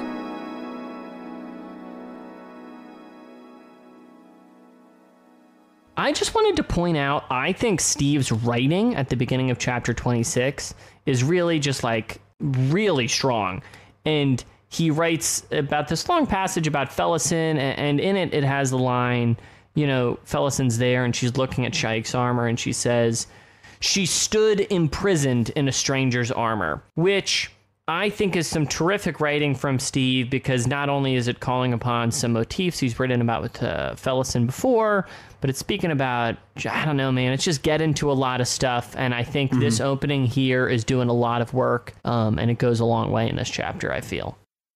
I agree. I was waiting for one of them to say something, but Ditto. I agree. Yeah, I agree too. I like how when he was writing, like, he'd call her Shaikh Felisin, but then at some points he would just call her Felisin, and at some points he would just call her Shaikh, which I thought was really interesting to describe. Like, I don't know, I guess I feel when it was the Felisin parts, she just doesn't want to be there at all. And it's like this whole time we're thinking, or for a while, I guess in the last book and the beginning of this book, we're thinking like, well, I was thinking she's free and, you know, she's this powerful person now, when in reality she just went from like one prison to another. Yeah. So y'all finally got your moment where Shaikh is in Felisin now. How you feeling? Huh? Because in Deadhouse Gates, they were like, oh, where was the moment that Felisin became Shaikh? And now we got it. Here it is. How do you feel? I feel sad and unfulfilled. Same. So sad. To say them, I feel empty. Let's touch on that in a second. Lorik meets up with Karsa, and they kind of make this plan, and Karsa, and they see kind of the slaughter, and then Lorik goes to try and find Shaikh, and Karsa speaks briefly with Leomin, who's going to ride to join the others. Leomin believes he can rally the rebellion, but he needs to talk Shaikh into retreating, and then Shaikh kind of emerges onto the battlefield. Josh, how did you feel about this whole sequence at this point? Did you really know where we were going? I feel like I had okay, so it was here's my exact thought. It was chapter 26, and I was like, oh, okay, well, Shaikh has to die. And my exact thought was, there's too many characters in the Malazans that we haven't seen in a bit, so we can't get to all of them in one chapter, so I guess Shaikh needs to die this chapter. So when she walked out in the armor, it felt very like fatalistic, you know what I mean? Like, I was like, oh, okay, this is how she died. Okay, I got it now. That was kind of my thought on it. So you were feeling some doomed vibes. I don't know how you wouldn't be feeling doomed vibes. Even Leomin being like, we can rally. I was like, dude, you could just go. No, we're good. You can't. Well, and then he sees her and it's like, oh shit, and just disappears. Yeah. Oh my god, Lorik being like, I'm out. Whoosh, portal was my everything. Literally, he sees her and it's like, ah, fuck. That is, can I say, that's my dream superpower. Just to just like walk into a situation, and if I need to be like, portal out. So India, Tavore hears about Shaik descending down the hill, and she decides to meet the challenge, and she puts on her own armor and goes to the basin. India, were you feeling similar doomed vibes? Where were you at before we actually got to the confrontation? I was not feeling doomed vibes. I don't know what I was expecting. I definitely wasn't expecting what actually happened. I thought that there would at least be some kind of I expected there to be some recognition of any kind about anything between them. It was the whole point of Felisin's whole pissed off and upset situation in the whole 2 books, only for there to be nothing but her to kill her and not even know that she killed her. Yeah, that was rough. Pissed, fury, rage, anger is how I felt. I'm getting red just think. I'm sweating already. I literally was not expecting that at all. I'm sorry that I just jumped right into it. It was not at all what I literally read it 3 times to be is this is what happened? But now I kind of get it now that we've been talking about it. I feel like it's just wow. And you thought, but no, it was actually completely uneventful and nothing happened. And Tavore is just going to go. I just hope in one of these fucking books, she finds out that she not only sent her sister to be a slave, but then killed her. Listen, since we're in it, I just want to say I think this ending, the ending in total doesn't really work for me, but this Felisin Tavore thing really does in a lot of ways. I think it's a great scene.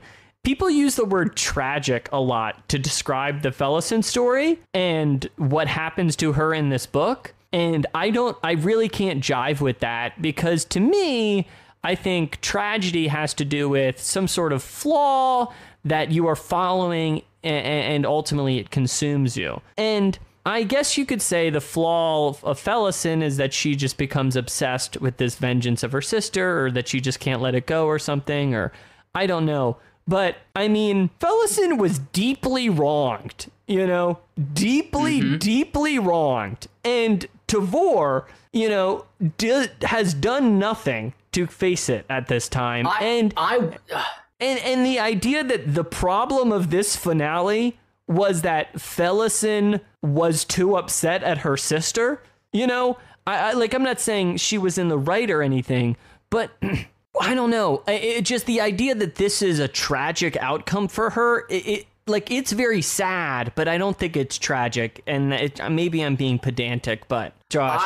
I've had a lot of strong disparaging words for Felisin. But I felt indignant for her in this, because I felt that it is unacceptable that Tavore does not have to reckon with what she has done. And I think that reaction is probably exactly what Steve wanted. And in that sense, he's very successful here, because I'm still mad that Tavore gets to walk away and eventually she'll get lied to, or she gets told your sister died. And she goes, and no, you murdered her. And I if she does not reckon with that in later books, I will lose my mind. My point isn't necessarily even about Tavore. I think it's more about that there's, at the beginning of it, Felisin's like, man, look at these people, this doomed conflict, just violence on both sides that are wrong. And man, and then she goes and dies because I guess she's so consumed by this whole thing. And it doesn't really acknowledge for me that deep wrongness that she has been done and that the Empire is doing.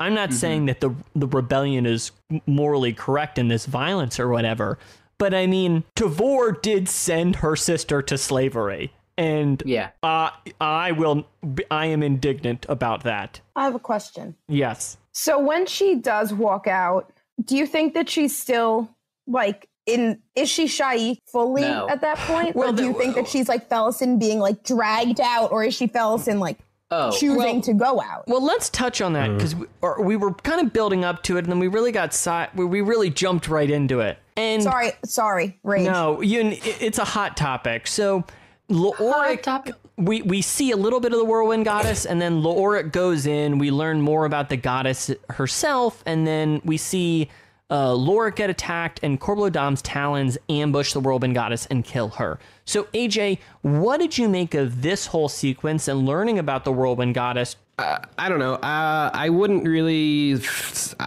I don't feel like I would say learning about the whirlwind goddess is an accurate depiction of that scene, because it's just kind of like...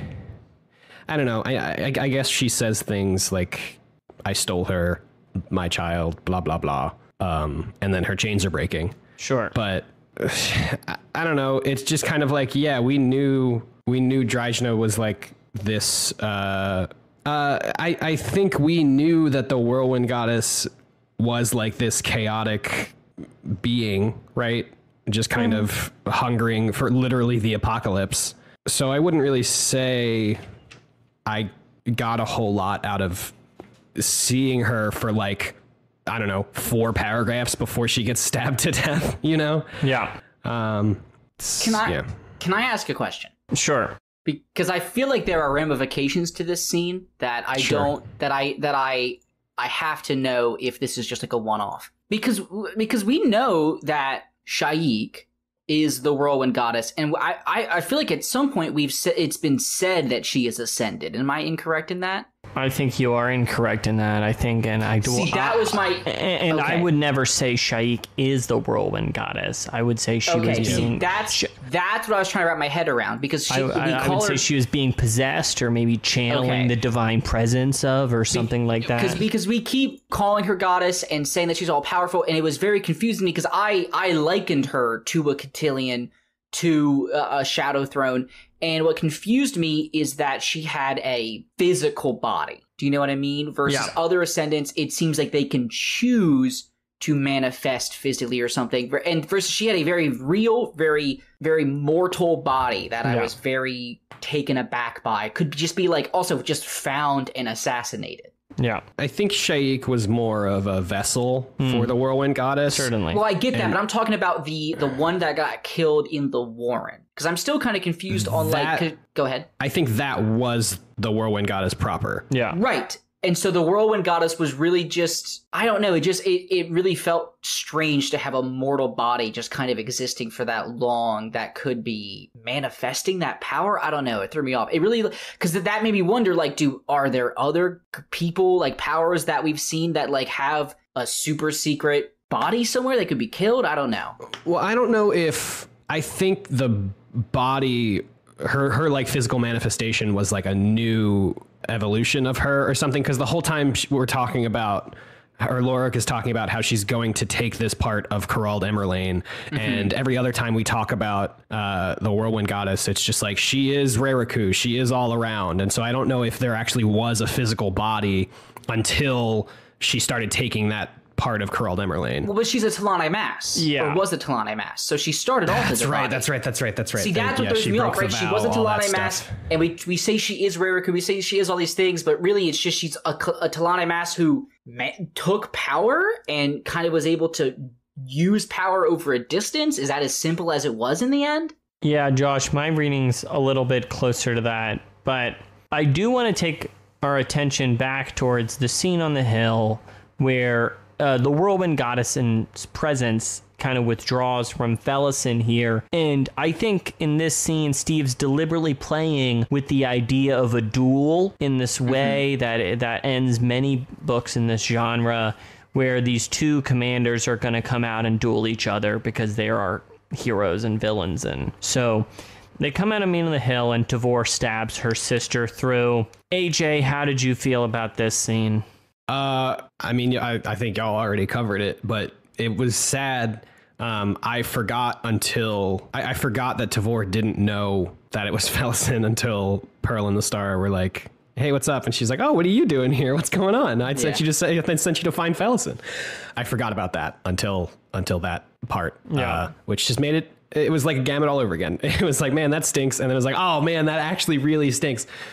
So I don't really know what else I could add to it that you guys didn't already cover. It was very sad, and I feel bad about it. It makes me sad when Felisin is like, "Why didn't you love me, sister?" Oh yeah, sorry. Yeah, that whole inner Felisin, like we finally get to be in Felisin's head again for like, you know, the first time in a while, and it's just like, oh man, I remember Ganos and Tavore playing, and it was going to be my turn soon, and then everything happened, and it's just, and then her just like talking about the weight of the armor and the weight of the sword and how everything is just like pressing down on her, and she's like super aware of just super aware of everything again, you know, for the first time in God knows how long. It's just really, that really is, it's a lot, and it's very heavy. It's very sad. Mm-hmm. I agree. I think it's a very sad story. Okay. We don't have to keep this in the podcast, but I am now realizing in the chapter summary, talking about the Whirlwind Goddess's once husband's betrayal. Oh yeah. Do you want to loop back to that? Shouldn't we do that at the very end? No, it just... Here, we can just cut it in if you want. I don't know. No, it's fine. Does it come up later? Because I think I just realized something that maybe was... Did you not put it together? I didn't. No. You didn't? I didn't. I did not put it together. So that was why I didn't have a lot of feelings about it. Josh, did you put it together? Yeah. All right. So we'll just talk about it when we get to it then. So we're 3 for... Well, but look, this is going... We should talk about it because it is not explicitly said, so... AJ, yeah, but it comes up later where they're like, oh, she's gone, dude. AJ, this is going in the show right now. Absolutely. This is... India's doing a victory lap. So... Sure. Or have you put it together right now in the span of this conversation? Yeah, so, okay, I guess to make it cleaner for me to edit... no, you know what? This is all just staying in. Yeah, so I didn't get it. I didn't get the Whirlwind Goddess thing. What didn't you get? What didn't you get? I didn't get that she was Onrak's partner or whatever. Which is funny because we all felt very high and mighty. We thought it was Kalava when he first talks about it. When in like the episode on it, I think we're like, oh, it's got to be Kalava because she's the only bone caster who didn't become a bone person. We did say that. No, he drew another woman. Yeah, that was why she was. He drew Kalava. Onrak drew Kalava. Yeah. Oh, right. And this is his wife. That's what it was. That's what it was. Thank you. Yeah, I didn't get it, and now Classic I get it. Woman scorned makes a whirlwind. Yeah, I really have whole different feelings now about this, the whole Whirlwind Goddess, and I understand why you asked me what my feelings were, Pete, because it does kind of suck. Mm-hmm. I feel mixed about that, but. So does this mean Onrak's the bad guy? Well, it certainly puts a whole spin on his story, you know? Yeah. Wow, I mean, damn, I guess I gotta read the end of this book again. Onrak is directly the cause of Felisin's death. Saying it now. I mean, I don't know if there's a lot I don't know of if weird... directly is the word I would use. I say indirectly. I mean, he certainly contributed to the events, but there's a lot of stuff that other people had to do to come to this point. Okay. Like, people get cheated on and don't turn into wrathful gods. That's true, I guess. All right, well, now that all that gold just went into the show. Yeah, I don't know how I read over that. So, damn. Leomin and I'm still reeling from the Gamut stuff, I guess. Leomin and Karsus say their goodbyes. Josh, did you have any feelings about them saying goodbye? I want them to be better friends. Do you think they're friends? I think that in another world they could be. I feel like they're like companions in a way. I don't know. Friends is a big word. Yeah, I think they could be friends in a different world, and I wish that was the case. But I was not shocked to see them go their own way, because I have a feeling that most people Karsus spends time with, he will kill. Yeah. Given the right push. So I like Leomin, and I would like him to not be just slaughtered by Karsus. So afterwards, Pearl and Lestara come deliver Corblo Dom to Adjunct Tavore, And then they decide to conceal what they know, and they say, oh, we found your sister Felisin. She's dead. We know it for sure. And Tavore kind of accepts this and leaves, and they decide to bury Felisin's body. India, what did you think about their decision to conceal this information from Tavore, and do you think she will find out? Yeah, she'll find out, I think. If not, weird, but like it could happen that way. I don't know why they decided to not tell her. So I don't get it. You don't know why? No. Nope. I don't, PB. Why don't you enlighten me? Well, AJ, do you think you know why? Sorry, I was just reading the Whirlwind Goddess section again. What's going on? AJ, why we're talking didn't about they Carson tell Leoman. Tavore that she killed Felisin? Why didn't they? Yeah. Because it would have destroyed her. Are you kidding me? Yeah, it was an act of mercy. Yeah. Tavore, the description of the cold iron description of the way that Tavore dispatches who she thinks is Shaik is just like sword goes in, body falls, boot goes on chest to pull sword out, and Tavore walks away. Like, that is brutal. And to be like, oh, by the way, that was your younger sister. This is your fault. You dumb bitch. Like, I mean, certainly she should have to reckon with this in some way at some point, but please. I do not think this was the moment. Tavore's mental state over the fact that she killed her sister. Is that what we're doing, guys? Just because Felisin... I said earlier that she should have been told. She should have known. I don't know, guys. I think I don't think it's fair to judge to like... Someone that sells the system to slavery? Well, Felisin went through a whole lot of shit. Is that the hill you're dying on? AJ, I know what you're getting at, but like the news would upset her. Is that what you're saying? It would destroy her. It's not being upset. It's fucking she was upset when they were like, oh, hey, Gamut's dead. She would be like...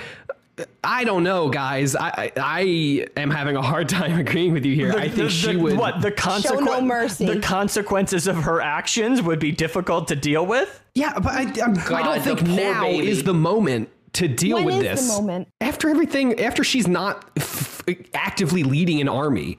So they're like, hey, we lied. That was your sister. Yeah, that's a tougher conversation to have, I think. It's a tough conversation to have no matter what, How do you decide the right moment? I see you're sitting, nice chicken Alfredo in front of you. Let me just, real quick, you killed your sister with your sword. There's no good time. I'm not saying there is a good time. I'm just saying there's a better time than right this second, immediately after it happened, while she still has to control an entire legion of people. I'll give you that. I'm kind of just playing it up for yucks in some ways, although I do disagree with you, I will say. Whatever. I'm not saying it's not like a terrible thing that she did. I thought it was like, Peter, you were getting at like maybe it was like something that Cotillion didn't want them to tell her, but if it was just literally to spare her feelings, I want no part, and I'm pissed. Mm-hmm. So Fiddler's out with Cuddle, and he's with Randall for a bit. They like encounter some desert warriors. They like Randall dies, and it's kind of the end of Fiddler's story here, and it all ends with him kind of feeling the cadence of this song, and then he meets up with his two brothers and hugs them. Yes. Beautiful. How did you feel about the ending of Fiddler's story here? First off, I did not need them chasing into the... okay. Yeah, that was weird. I'm going to say an unpopular opinion. If Fiddler pulled out a crossbow and shot Lieutenant Randall in the back, I would have cheered at any moment in this book, which is a terrible thing to say. But watching this scene, all I could think is, this fucking idiot is going to get Fiddler killed, and everything was for nothing. And I was just so stressed about it the whole freaking time. And then he would like, literally Fiddler was like, because this happened in the second book, they were like, you don't chase him into the whirlwind because they'll fucking beat you in it.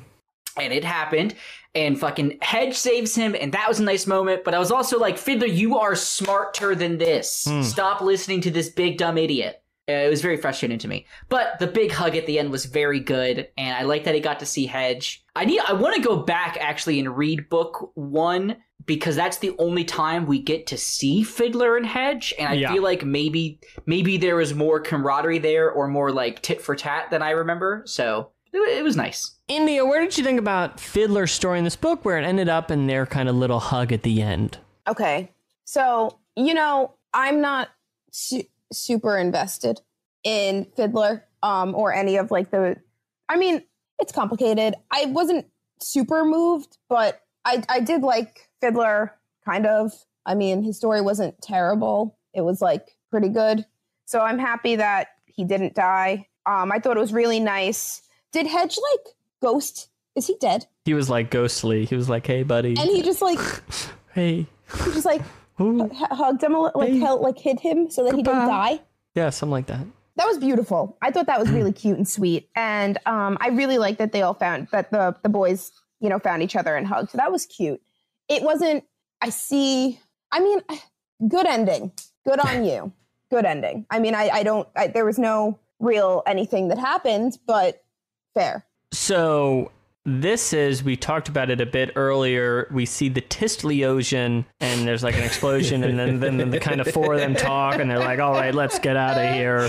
So you guys were saying it was kind of comic relief. Why'd y'all feel that way? Well, okay. So it's just like all the explosions go off and the Tistleocean get knocked off their horses or whatever. And they're like, no, you know what? I think it's not really their fault, like it was really the dragon. So like, maybe we should just let them kind of, it's whatever, it's not really that big of a breach. They didn't know the laws, so I think we kind of got to ease up and maybe we go find the dragon. We figure that out. Yeah. Like, it's just the funniest shit I've read so in this book. Fucking good. So good. I know exactly what you mean. It feels like when I'm talking to someone and we're just both talking ourselves out of doing something. I didn't really want to go to that bar anyway. We should just stay. I think, there's no need to. Like, it wasn't their choice. They didn't do it on purpose, They didn't know the bylaw. Yeah. I just wanted to say earlier on when we're going back and forth between like Korab and Fiddler and that stuff going back and forth, at one point, right before the explosion goes off, Korab's final line before he presumably gets blown to bits, spirits below, it is good to be alive. And then the next section is the detonation should have killed Fiddler, which makes me think that Korab is now just blood dust. Like, he's not... He has been exploded, but his last thought was, man, it's good to be alive. So I just thought that was funny. We do put a pin on the whole Sin story as well. Sin, we see the Ashok regiment. Sin comes all the way back, and she gets her vengeance, and we put a pin in what I would call a C story for this book. And that's generous. Yeah, I would say Sin was mentioned in like chapter 12, and that was it. Well, she shows up in the finale with the Ashok regiment. And India, you're giving me a completely nonplussed expression. Who's Sin? Do you remember when Kalam he like is with that renegade people, and then they climb into the caves and stuff? And the mage that he worked with, the mage who was poisoning the food, but didn't know that it would cause them to like die for hours. And then they all bled everywhere and like her. Yeah. Oh. Yeah. Nope. Exactly. The only reason I knew was because I just edited the episode where you talked about it in episode 4. Yeah. Wow. Oh my god. No thoughts. So let me ask you about this then. So Pearl and Lestara, bury Felisin and then the holy desert floods. So, if you have any flood thoughts, share them. But I'd be more interested in what you think about this duo, which I do think stands in contrast to a lot of the other duos of the books thus far. And I wonder what you make of Pearl and Lestara Yill after House of Chains. So I love them together. I think they're very funny. But and I clearly misread them the entire time because like here I am thinking that Pearl is going to double cross Lestara and he's just like this bad guy when in reality he's just like a sweet little guy ish kind of. If anything, he's the naive one. And then I thought, okay, well Lestara is like clearly all business and not interested, but then she's like, you better come back or I'll come find you. And I was like, ooh. So I hope that they're in the next couple of books doing whatever. I will never not enjoy them. I think that they could literally just be like pointless characters doing nothing, kind of like so many in this book, and I would still be happy reading what they were doing. I love them. Josh? I'd love to give some Flood thoughts, but I'm going to have to take us into the Steven Erikson is a weeb corner real quick. House of Chains was released in 2002. Oh my God. From 2000 to 2002, the One Piece manga, and I am currently rewatching One Piece, has an arc called the Alabasta arc, in which the Straw Hat Pirates do fight in a desert against a man who controls and creates sandstorms, and at the end of the arc, suddenly rain erupts into this desert that has been drought-stricken for years. And I read this, and I just finished the arc for 3 days before finishing this book, and Steven Erikson stole from One Piece. You've heard it here first. He is like the biggest weeb. Listen, that's my if only there was some sort of venue where we could bring these questions to Steve directly. Oh my gosh. Yes. Wow. So what is a flood related? Like, what do you got? Wait, no. And I'm actually interested in why you asked about flood related questions. AJ, can you tell me if you have any flood related thoughts? I was confused by, we were talking about a sandstorm, and then I felt like all of a sudden it was like, no, there's an actual storm, we're flooding. And then we were back in the sandstorm. I was very confused there, but I did get that it was flooding, and I didn't realize when it started. It just kind of was like, oh, now it's full of water. Because Lestar and Pearl are like, oh, cool, yeah, here comes the water. We're going to make it, but we'll make it on this island. And Lestar is like, well, now what do we do when we're on an island? And then, but before that, I did not realize that the desert was flooding. Well, that was when it started, I think. I think they were the first ones to talk about it. But it was just, okay, well then why weren't they like, hey, the fucking desert's flooding? They were just like, yes, the desert, it is flooding, and we will be stuck on an island. Like, dude, what? The shit they've gone through, Lestar has had multiple conversations with that. I thought was actually really interesting. I actually thought it was really interesting because there is a part where Lestar is like reflecting on all the stuff she's been through, and in that moment, it was just like very much a reader surrogate, where it was like, man, all this shit happened, but I still have to think about this thing. So I can't even think about the weird bone dragon I saw crucified. I'm busy thinking about like something else. Yeah. Like, I don't know. I just thought that was really, that was just really interesting. I agree. I do think it's purposeful there. Haborik and Co. look out on the this flooding here, and then Ascarl Pust shows up, and he says they're all going to head off together on a big journey. So, India... Pust or bust, dude. Pust or bust. There it is. There it is. Are you Pust or are you bust? Bust. I can't stand him. Josh, he's Pust, so annoying. Pust or bust? Bust. I literally love when Cutter Crokus is like makes him feel bad and stuff. It's like it gives me life. I love it so much. The part where he's like, no, she's not even looking for you, dude. You're not important to her at all. She's happier when you're not here. And he just gets pissed and leaves. I was like, yes, so good. That's what I need. Haters be damned. I love to pust a nut, and I love everything about that character. I quit this podcast. I'm leaving. I'm sorry. Done. This is real. We're over. Fuck these books. Goodbye. But coming to this part, are we going to talk about the Crokus Cotillion thing that happened? So I really just wanted to get that bad joke out. And now, Pete, did you see that somebody called us the four Pusketeers? I did see that. No. Yeah, very good stuff. Very good stuff. The podcast has been so long. What was Josh's really funny joke he wanted to edit into the show? Oh, Corvalo sub. That's what it was. Oh my god.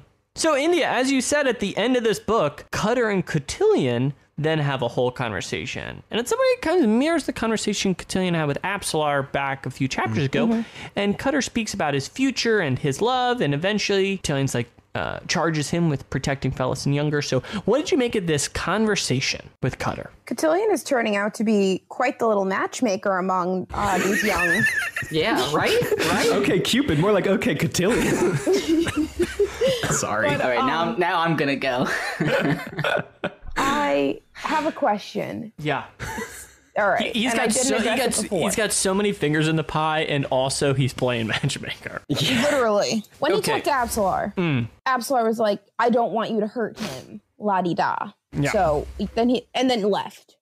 There's no other story other than that. Do we know what was going to happen? Was he going to go do I know why she left? It's unknown, her destination.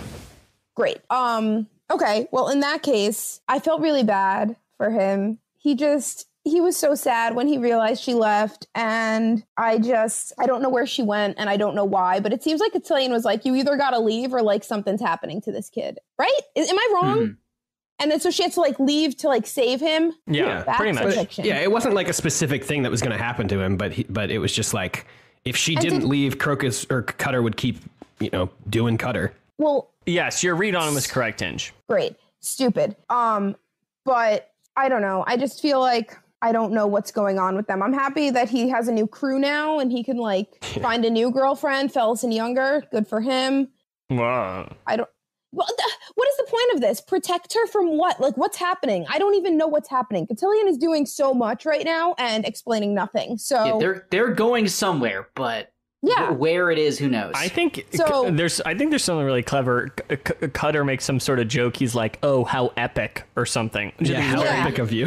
I think it's a very purposeful gag. So, at the very end, then Karsa talks to Sabella briefly, throws her the remains of her into the water, and rides west. So we're going to have a lot of opportunity to talk about Karsa, so we don't necessarily to go fully into depth, but Josh, how did you feel about where this book leaves Karsa Orlong? Wow, I didn't expect that question. I feel like most of our characters have completed a journey, of some sort. Typically in each of these books, they make a journey.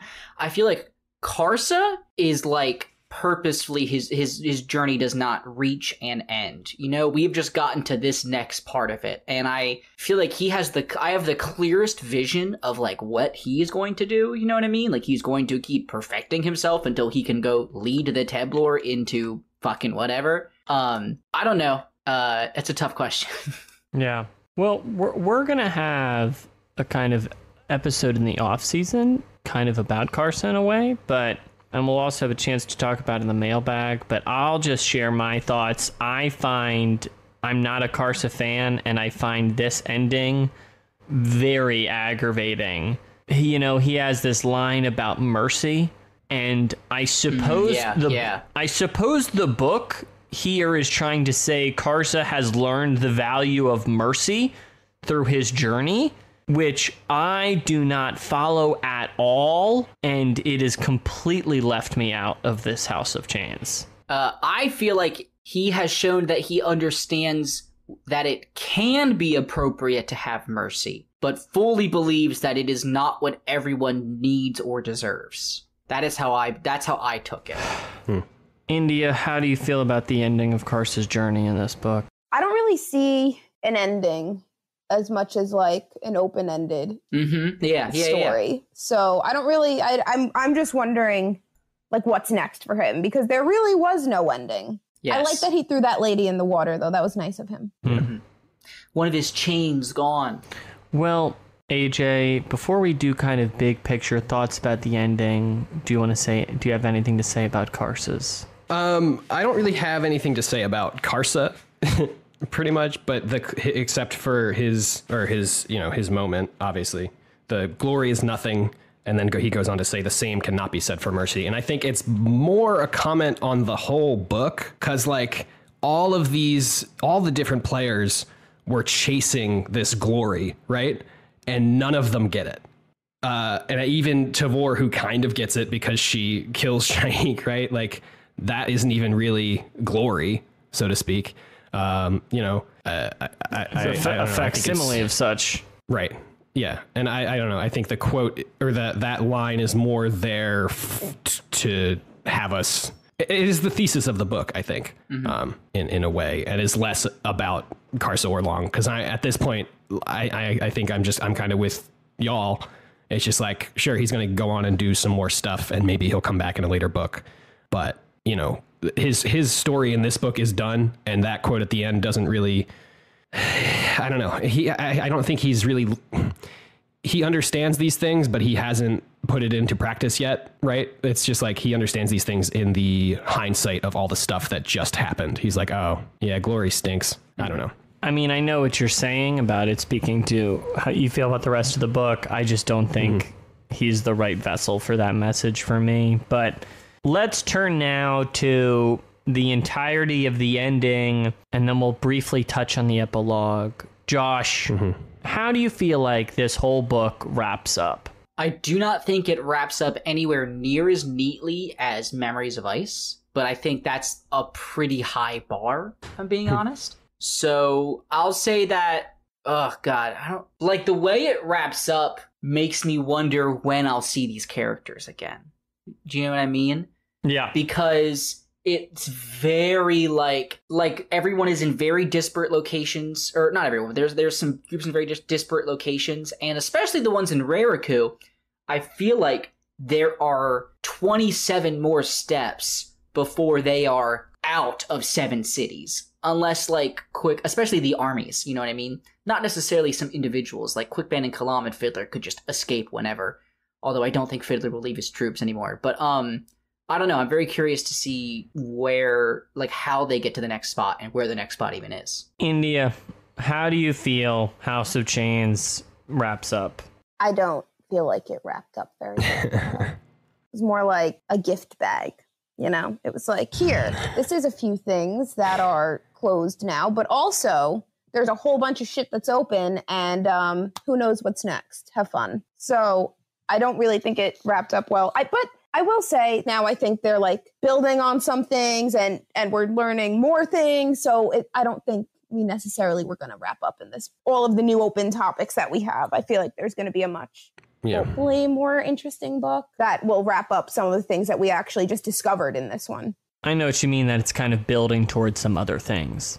Yeah. And because Memories of Ice just seemed like a wrap up of things that we're building and then some new topics. And now I just feel like this was kind of starting over in some ways or just building on other things. AJ, brief thoughts about how this book wraps up altogether. I mean, ultimately, I think I was satisfied that there wasn't some big battle. Because as I've been saying throughout the entire book, I was not interested in the prospect of like there being this huge battle at the end and one of the Tavore sister or one of the Perrin sisters coming out on top. Like I was never interested in that. And so I think the end of this book is, I kind of got what I wished for, where it was just like all these little stories coming together. Everybody kind of had their own little moment and stuff. But I do think it's, having only read Memories of Ice and having that extremely fulfilling and like nice tight bow wrapped, like felt really great at the end of that book. I am feeling a bit unfulfilled, I suppose, because a lot of the ending stuff here is kind of non-ending, right? It's like non-ending stuff. It is just like, and now they have done this, and I feel like we're going to pick up on all of this stuff in a later book. And it's just like, Steve was like, well, I don't want to write a 2,000 page book, so I'll just write the beginning of it here, and then we'll pick it up later. I love that. So, and as if Steve cares about how many pages this book's are. I think what you're touching on is a bit true. I think the book is definitely purposefully anticlimactic in a way, or it's trying to take a swerve or play with your expectations in the finale. But for me, glory is nothing. But for me, I don't. Nothing.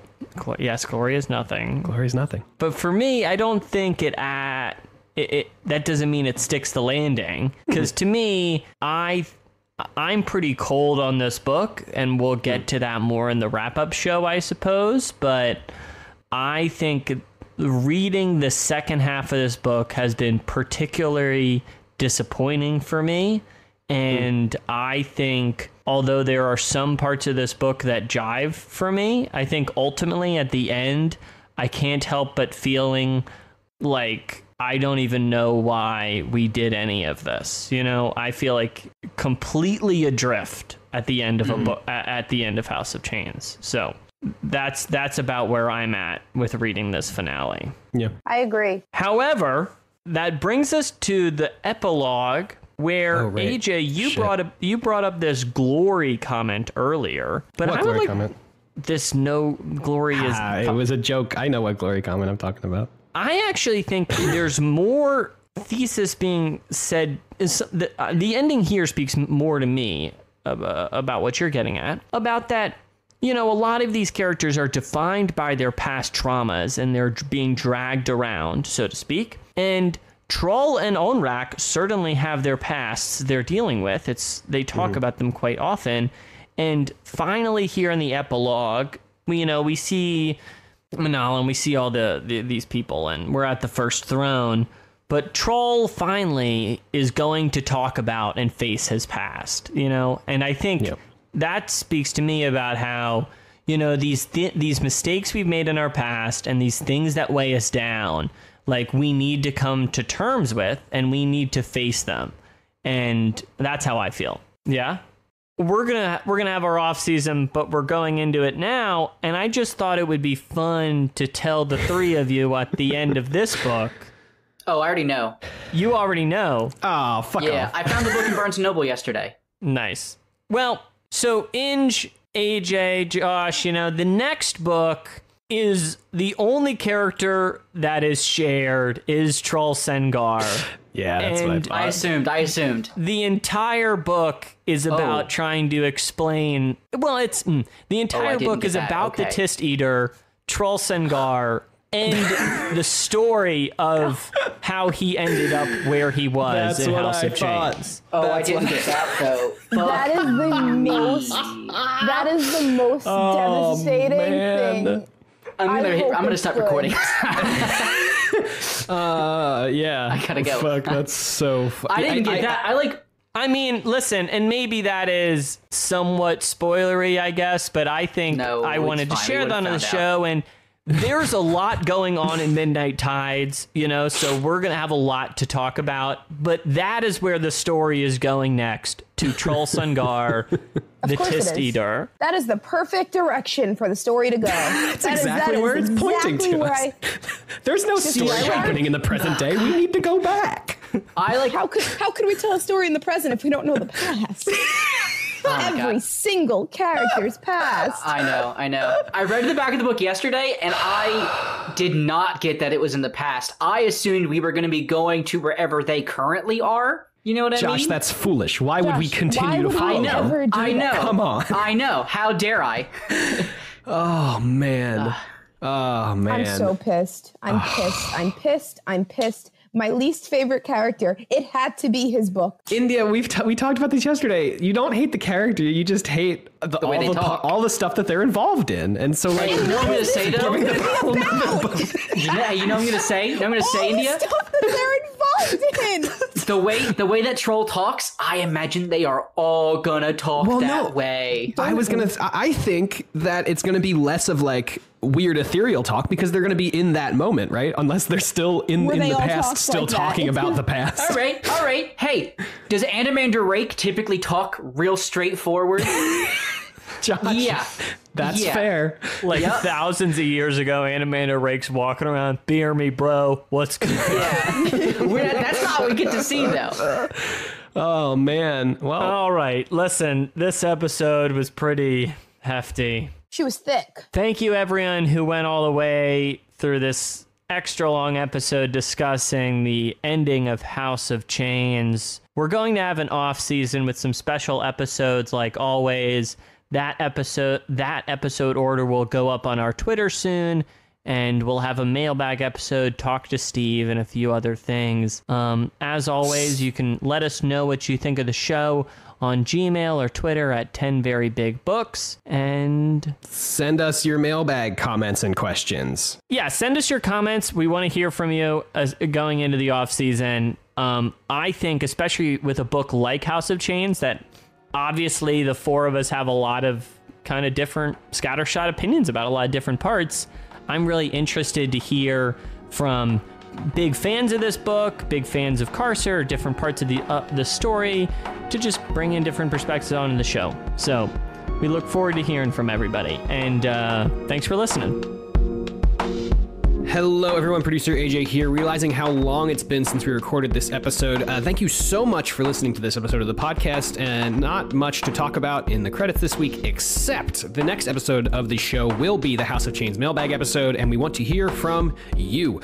You can send us your questions, comments, thoughts, anything about this book to either the mailbag channel in our Discord, or you can email it to us at 10verybigbooks@gmail.com, or you can DM us on Twitter at 10verybigbooks. We will be recording recording the episode on October 4th, so you have until then to get us your message. The sooner, the better, though. If you'd like to send us a message on Discord, you can head on over to bit.ly/VBB Discord and join everyone there. That's capital V, capital B, capital B, capital D Discord. That link will also be in the show notes. If you'd like to check out our Patreon, you can visit the link in the show notes as well. Or you can head on over to patreon.com/10verybigbooks. At the time of this recording, we are now at 122 patrons and $477 a month, which includes an extremely generous one-time donation from Adam. Thank you so much. And thank you so much to anyone who has donated anything. I say this every time, but we really will never ever be able to thank all of you enough. And as always, thank you so very much to Dan Geserick for making our spectacular logo. You can follow him on Twitter at Dan Geserick for tweets about not caring about last weekend's Eagles-Rams game. And of course, the wonderful music in today's episode is by the one and only Amaranthin from their album Simulant Rain, which you can find along with their other music on bandcamp.com. Links to their pages will be in the show notes, and 10 Very Big Books will be back in 2 weeks on October 9th, talking about our final thoughts of House of Chains and answering your questions. Don't forget to send us your mailbag things. I will talk to you then, and thank you so much for listening. Cake, somewhere in this, can you just put in a clip of me being like Corbulo Dom or like Corbulo Sub? Because I really I just thought about that just now, and I'd like it to be put in somewhere. Okay, yeah, I'll use that unless you want to get a clean one. Unless you want to get a clean one. Do you know what? Do you want to do one and we can all get a good laugh reaction in? No, I think we're good. I'd rather actually there's nothing. How could you have not said that? All right, I'll put that at the end. Just shoot that zinger somewhere in the podcast, Josh. Yeah. People are gonna love it. Okay. That was incredible.